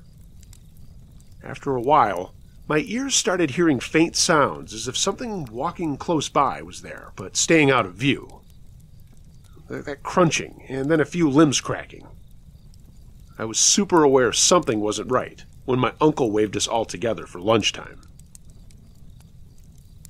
We sat and ate our sandwiches and drank some water, comparing the amount of roots we had each dug, and it had been a good day so far. We knew it was going to get better. We must have hit a honey hole where no one had ever been in a long, long time. Suddenly, my uncle looked behind us and was scanning the ground. I heard it too, that thumping again, like 2 trees hitting each other. "Have you heard it following us?" he asked. "Yeah," I said. "I've been listening to it. I wonder what it is." "Maybe a bear or a big cat," he said. "Well, let's be careful." We loaded up and headed deeper up into the mountains. The ginseng we were finding was now in big bunches everywhere we looked. I had just spotted one up ahead. We had gotten a bit separated, filling our pockets, but we all knew how to handle ourselves and how to call for help if needed. We used bird calls or bird whistles that drew less attention if we spotted other people ginsenging in our area. We would turn back because not everyone you meet 20 miles back in the mountains are nice, and everyone carries a gun out there. So as I was making my way to this monster root, a smell hit my nose. It was familiar. It was death. Probably a deer that had been shot and wandered off to die, I figured. So I made my way to the smell as it got stronger and stronger. It was almost unbearable. I noticed the rest of my group were heading in the same direction. The smell must have caught their attention as well. What I walked up on first was a dog, probably wild. Its jaws had been ripped loose at the hinges. Nothing much gone from the carcass, and it was no more than a few weeks old. I had never seen something like this before. Usually nature takes care of itself, and food is eaten. But this was different. From the first corpse I saw, I could see another, fresher corpse, not decomposed at all, and I made my way over to it, fearing we had come upon a bear kill site. It was a deer, a doe, probably 200 pounds. Its neck was broken up under its body, and none of it was fed upon. It looked like another sport kill for something. Whatever it was clearly territorial, and I realized I was in its home now. I heard a whistle, and I knew that meant to move my ass and find the group. They were close by, maybe 20 yards ahead of me, and I made my way to them as quickly as I could. "Look here," they said. The whole area for about 200 feet in front of us was clear. No shrubs, maybe some small trees broken down, and the ground was bare. There were no weeds or anything at all. Nothing, that is, except another 12 to 15 dead animals, maybe even more. They were all lying around everywhere, almost like decorations. A Rottweiler, maybe 150 pounds, solid black, laid there, fresh. It looked like something had just picked it up and snapped it over its knee, breaking its spine and neck. Several of the other animals were fresh, and many of them were decaying, a few simply just pounds on the ground. Whatever we had stumbled on had been there for a while, and we knew that we had not been invited. That thumping sound came again, but now it was a lot closer. My uncle looked at me with a mix of fear and confusion in his eyes and said, "Let's go." We turned down the hill and were walking as fast as we could, but you could still hear those footsteps coming behind us. It was following. My uncle looked back and then picked up the pace, and we were almost running now down the hill, back in the direction of safety from this unseen killer. We made it home late that evening, and sat around over a cup of hot coffee discussing what we had found and what we had seen. We all agreed. None of us had ever seen anything like it. What I never told anyone was about halfway out, I had looked back for a brief second, and I saw something. It stood about 6 feet tall and was very broad, covered in blackish hair and standing on 2 legs watching us. I wondered if it was a bear, but I have seen bears, and whatever this was, it was different. I will always think we wandered into the home of a very territorial Bigfoot. So to all of you out there venturing into the mountains, remember, watch, listen, and always be on your guard, because many times there is something watching us as well.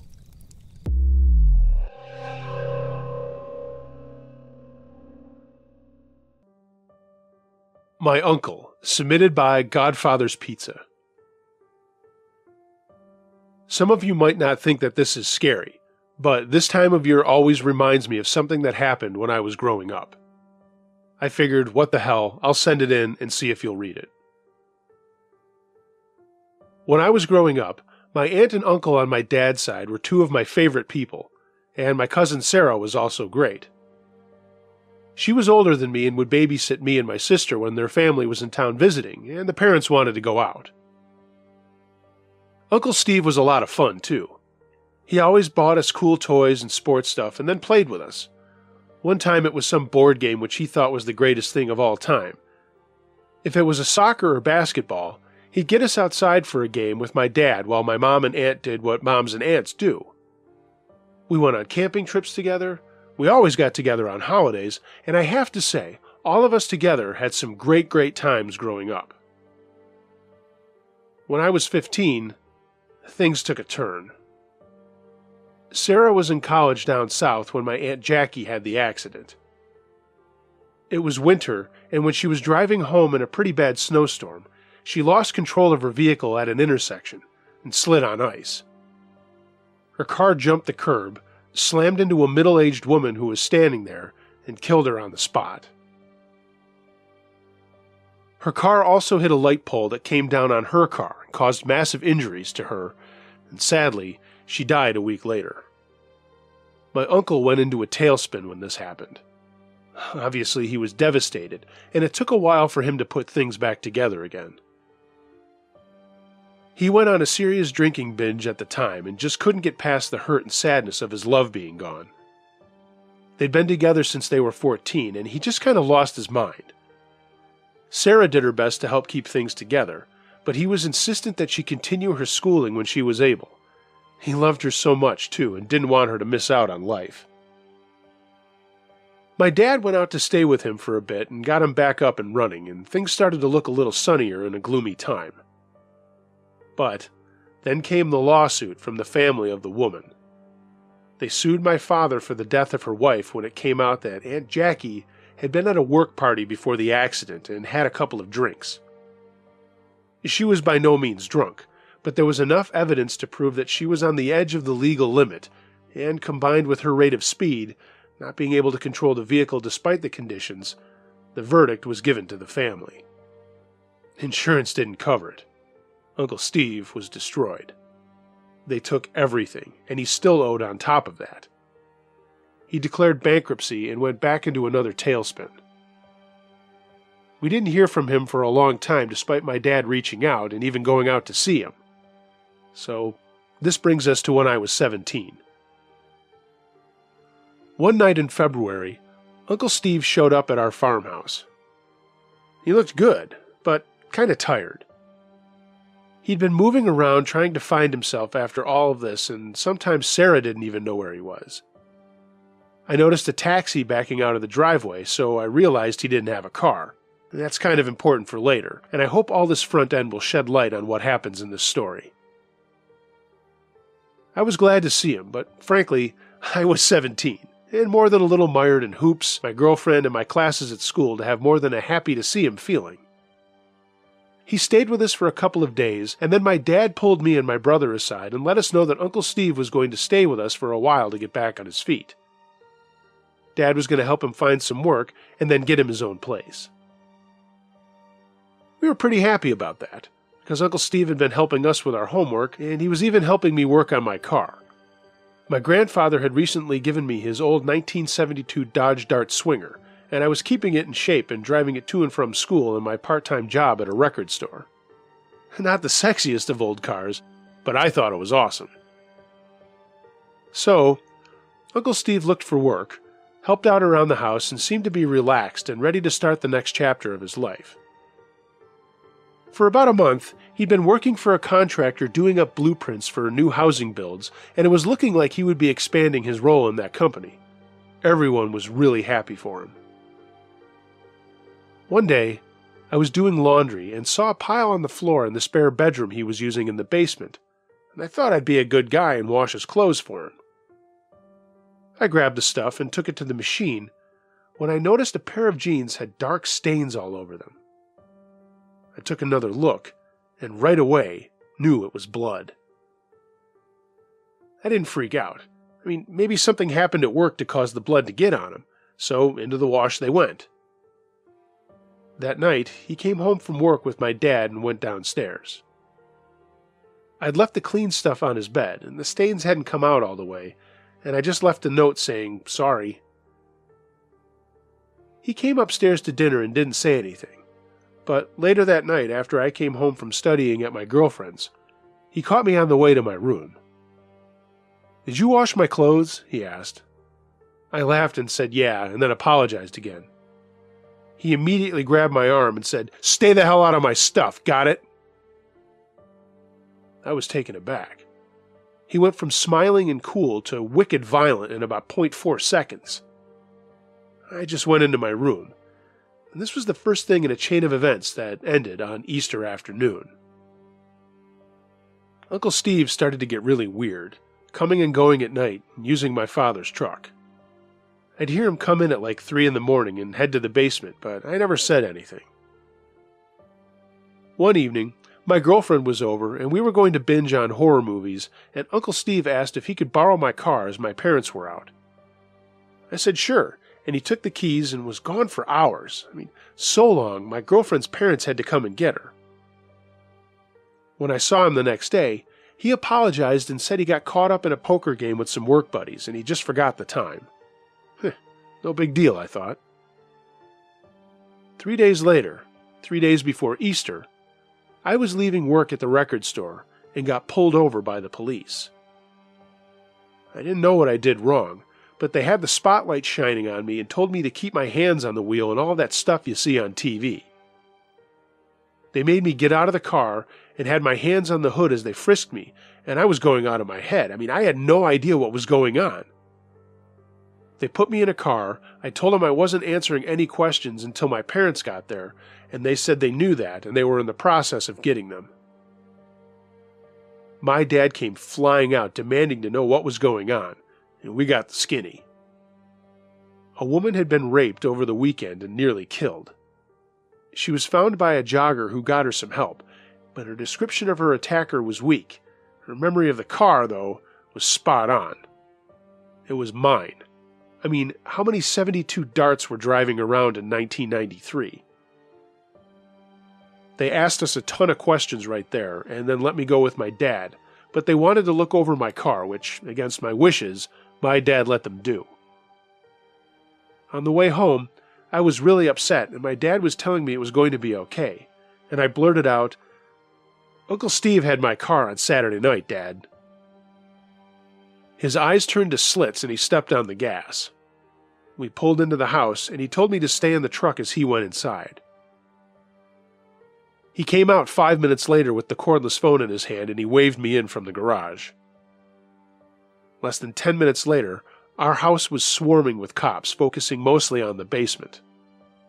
Uncle Steve was gone, along with some of his stuff, but there were a lot of things there, including a box that had a few pairs of torn panties and condoms. My head was swirling around. The police asked my family all kinds of questions, as a group and one-on-one. I told them about the time I found the bloody jeans and how Uncle Steve reacted, and my brother brought up how he would leave the house and come back at weird times. They took tons of pictures and took most of Uncle Steve's stuff with my parents' permission.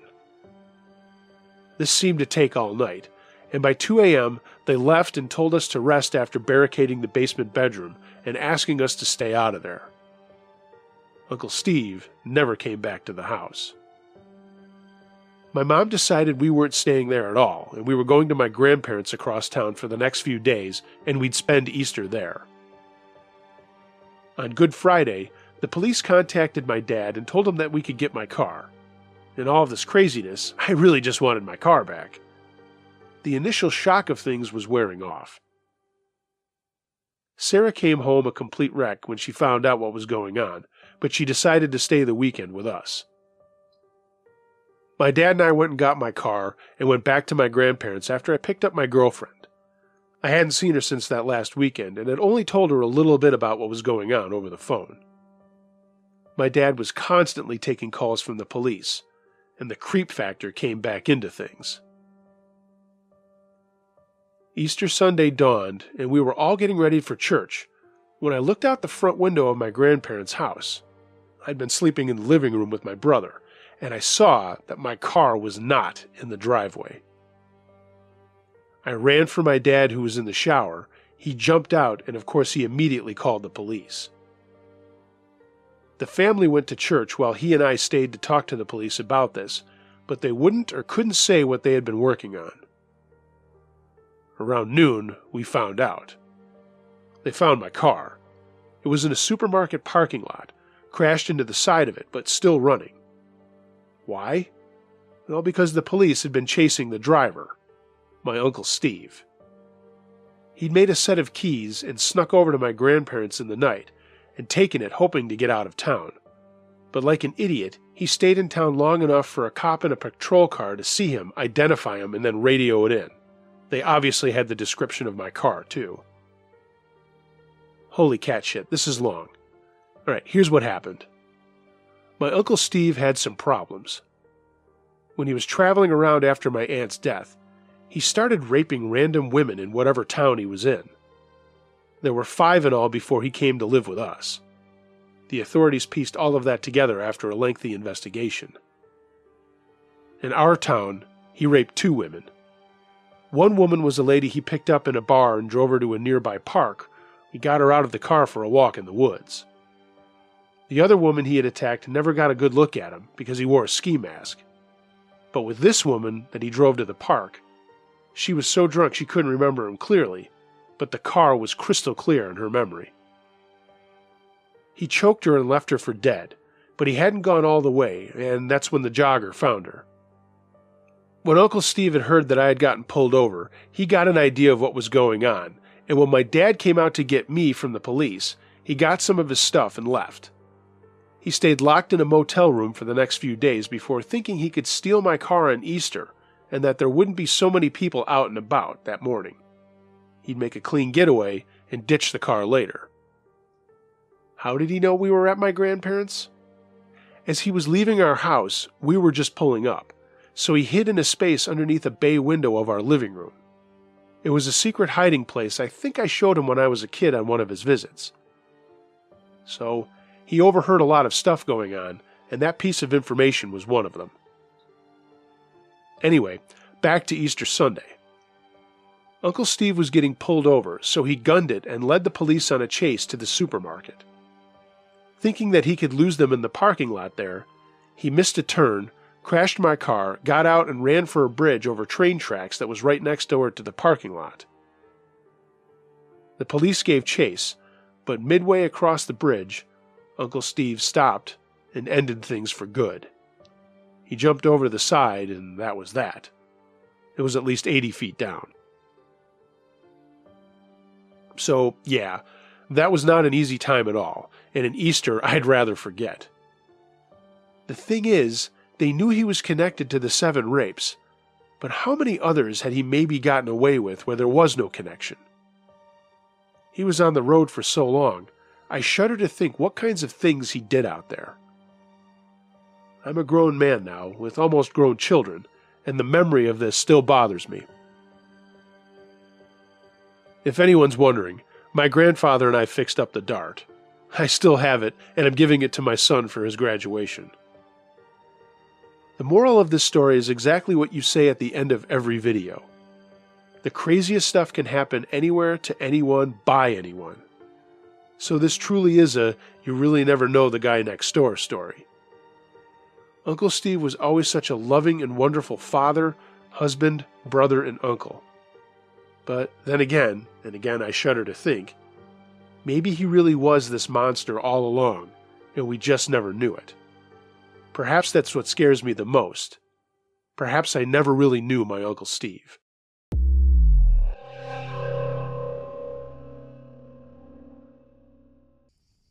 It can be dangerous out there. Submitted by Grandpa Joe Sucks. Thanks for asking for Scout Stories. I'm hoping this one will work for you, and I haven't told it to anybody in a long time. I was a scout in Florida when I was in middle and high school.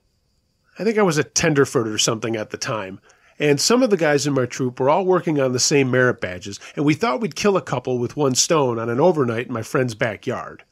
Well, really the forest land that ran behind and around it.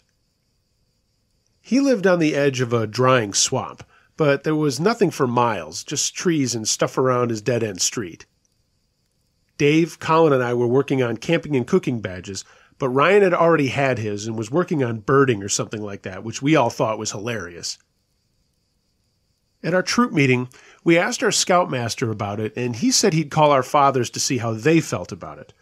Not that he didn't think we'd lie to him about anything, he was just being a good leader. He was a great guy and really took the time to get to know all of us and include our families on the stuff we did. I heard he passed away not too long ago, which is a shame. He was a really nice guy. But back to the story. Our parents were all cool as long as we didn't go too far into the tree land, and Colin's father would check on us at night to make sure we were okay. We planned for a Saturday night 2 weeks from the time we were given permission, and then worked on all the other things you have to with merit badges, like the plans and sharing them with our counselor. Colin and his father had gone out into the tree land, and about 2 miles out, they found a great spot for us. Part of merit badges that sound easy like camping and cooking actually have a lot of qualifications, such as how far you need to hike or making shopping lists and going shopping for the supplies. Everything has to be checked off or you don't get the merit badge. They are kind of involved for 13-year-old kids, but that's part of it. Just writing that in case anybody didn't know. So we met at Colin's house that Saturday morning and got all of our gear together. It was only for one night and morning, so we got to travel pretty light. We also planned to sleep under the stars, so no pitching of tents on this trip, and we loved the idea of skipping that step just this one time. Our parents checked over all of our things, made sure we had one cell phone. This was 2004, not every kid had one like today. Ryan had his mother's. They gave us the okay, and off we went on the route Colin and his father had picked out. I remember lots of laughing and talking about baseball, hot girls, and stuff, and we were all excited to be hanging together and having good old-fashioned clean fun. When we got to the spot, we did everything by the numbers, as our scoutmaster used to say. We got a fire pit ready after clearing out the brush, laid out our sleeping pads and bags, made a raised table for cooking and prep out of some dead logs, and were just telling jokes and laughing the whole time. When we got everything set up, we went exploring around the area for anything cool to see. Colin said there used to be a pond out there that had dried up, and Ryan wanted to check out the bird life. Armed with only our Swiss Army knives, we headed out to find this pond. After a bit of walking through the trees, we came to what looked like an old path. It certainly didn't look very used. Grass had grown up tall between the 2 tire track trails, and Colin thought that it led to the pond, but he wasn't totally sure. He got out his compass and looked around and said that we had to go in a direction away from our little camp. So we did. Sure enough, we came upon it, but of course there's not too much a pond that's dried up. It's not very exciting. There was, however, an old beat-up pickup truck that Colin did not remember ever being out there before. It was a rusted-out junker with the windows broken out, the tires were flat, seats all slashed up. You get the picture. What was odd to us, though, was a newer toolbox we found under a tarp in the back of the truck. It was one of those toolboxes that goes along the whole front of the box under the cab window.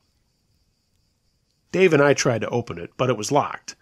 I thought it was odd that a new toolbox would be in the back of a crappy old truck, and Colin said nobody ever really was out this way.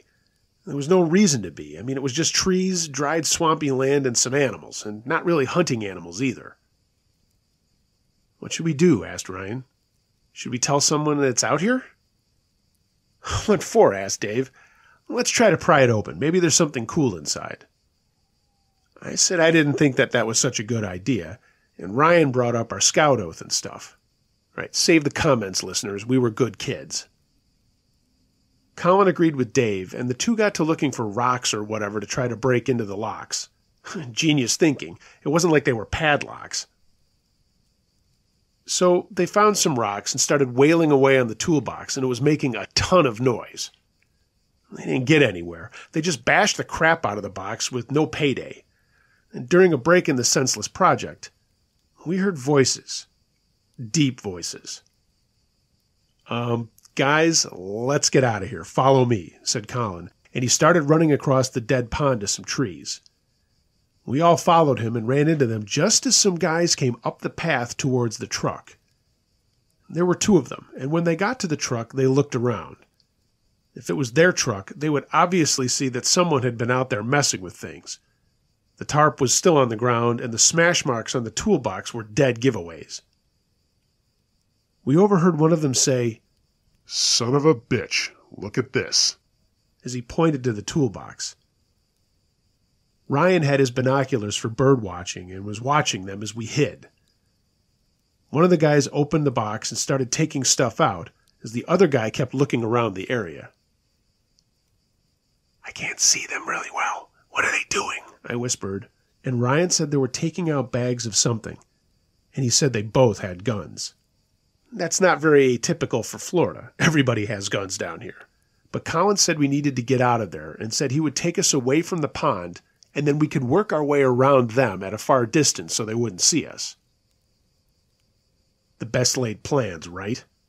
As soon as we started moving back into the trees, of course we made way too much noise, and both the guys heard us and yelled things out like, "Hey, get back here!" We really started booking it. I looked back once and could see one of the guys was chasing us, but we just kept running. I don't know how we did it, but we got back to the camp and just crashed in a giant pile, covered in sweat and dirt from the run. It was summer and hey, Florida weather, right? We sat there drinking water and talking about what had just happened. We said maybe Ryan should call for help, and we kicked that around. What for? I mean, those guys would be long gone, and we might get in trouble for trying to break into the toolbox. So we all just kind of relaxed and decided to just focus on our badge stuff, and if anyone asked, we didn't know anything about a truck. So much for the scout oath. Just before nightfall, Colin's father came out to check on us and stay for dinner we were going to cook. Ryan basked in the glory of not having to do anything as he had already had the badges I mentioned, and we all gave him a hard time for not pitching in. We were trying to play it cool in front of Colin's father. He finally left, told us to be safe, and then we just gathered around the fire for more talking and stuff. Around 11 o'clock, Dave was telling some dirty jokes when he stopped and pointed his chin to the edge of our little camp. We all turned and looked, and there was a guy just standing there staring at us. I'm pretty sure we almost all soiled our britches when the guy came over to us in the firelight. He was scraggly looking with really long, greasy hair. He was wearing work boots and camo shorts with no shirt, and he was all sweaty and dirty. "Hey guys, having a camp out?" he asked, or something like that. He was smiling, but his eyes were looking at us a little too intensely. I, for one, was really uneasy. Yeah, scout stuff," said Colin, and we all nodded. "No kidding. I was a scout once." The guy just said that and kept staring. "You guys been doing any walking and exploring around out here? That can be dangerous, you know." We all just looked at him, and in my heart, I knew that this guy had to be one of the guys from the truck, and he knew that we were the ones that had been out there. Ryan jumped in saying, "Nah, we've all been busy doing scout stuff over here. Ever see a table built like that?" And he pointed to the cooktop that we'd built. "Mm-hmm," said the guy. "Well, if I were you, I'd stick to scout stuff, if you know what I mean. And you know what I mean. Ain't that right, Cable?" The other names in the story I've changed, but that one I haven't, because I will never forget it. This other guy comes into the firelight from behind us, and this guy is really scary looking. He's dressed in camo too, but he's got a gun on his hip and blood on his hands and arms. "Yep, can be real dangerous out here," he said. And with that, he dropped 4 dead squirrels on the ground and gave us a hard stare. He held up 3 fingers in a scout salute and repeated, "I do solemnly swear, it can get even more dangerous." We didn't say anything. The 2 guys looked at one another and then just walked away into the darkness. That was it for us. Ryan scrambled for his phone and we called Colin's father. Torn between running into the night or staying put, we were happy to hear that Colin's father says to stay there. He was actually on his way back out to check on us again. We all breathed a sigh of relief that Dave's father was with him too. When they got to our camp, we all started talking at once and told them the whole story. To our surprise, they weren't really that mad. I mean, after all, it's not like we were trying to rob a bank or something. They stayed with us that night, and in the morning they called the sheriffs and told them our story. In less than an hour, 2 came up on quads and asked us a bunch of questions, like what the guys looked like, what did the truck look like, where was it, and stuff. As a group, we went back to the truck, and they told us to stay put away from it and then went over to it. They inspected things and talked to each other, and one came back to us and said, "You boys got real lucky. This is some sort of stash for drug dealers, and I suggest you use your common sense next time and stay away from strange trucks." They asked the 2 fathers to come talk to them off to the side, and on our way home, they mentioned something about there being residues from pot, cocaine, and meth in the toolbox. Later, drug dogs would find another stash in a tree not too far away. We really dodged a bullet there, and we promised each other to stick to scoutcraft if we went out camping again. That brush with the 2 scary drug dealers was enough to scare us out of that for good. I miss scouts, but I gotta say I'm kind of happy. I've got twin daughters who have zero interest in the outdoors, and for that I'm kind of thankful. I'm sure they'll find their share of trouble on their own, but at least it won't be something like how we found it.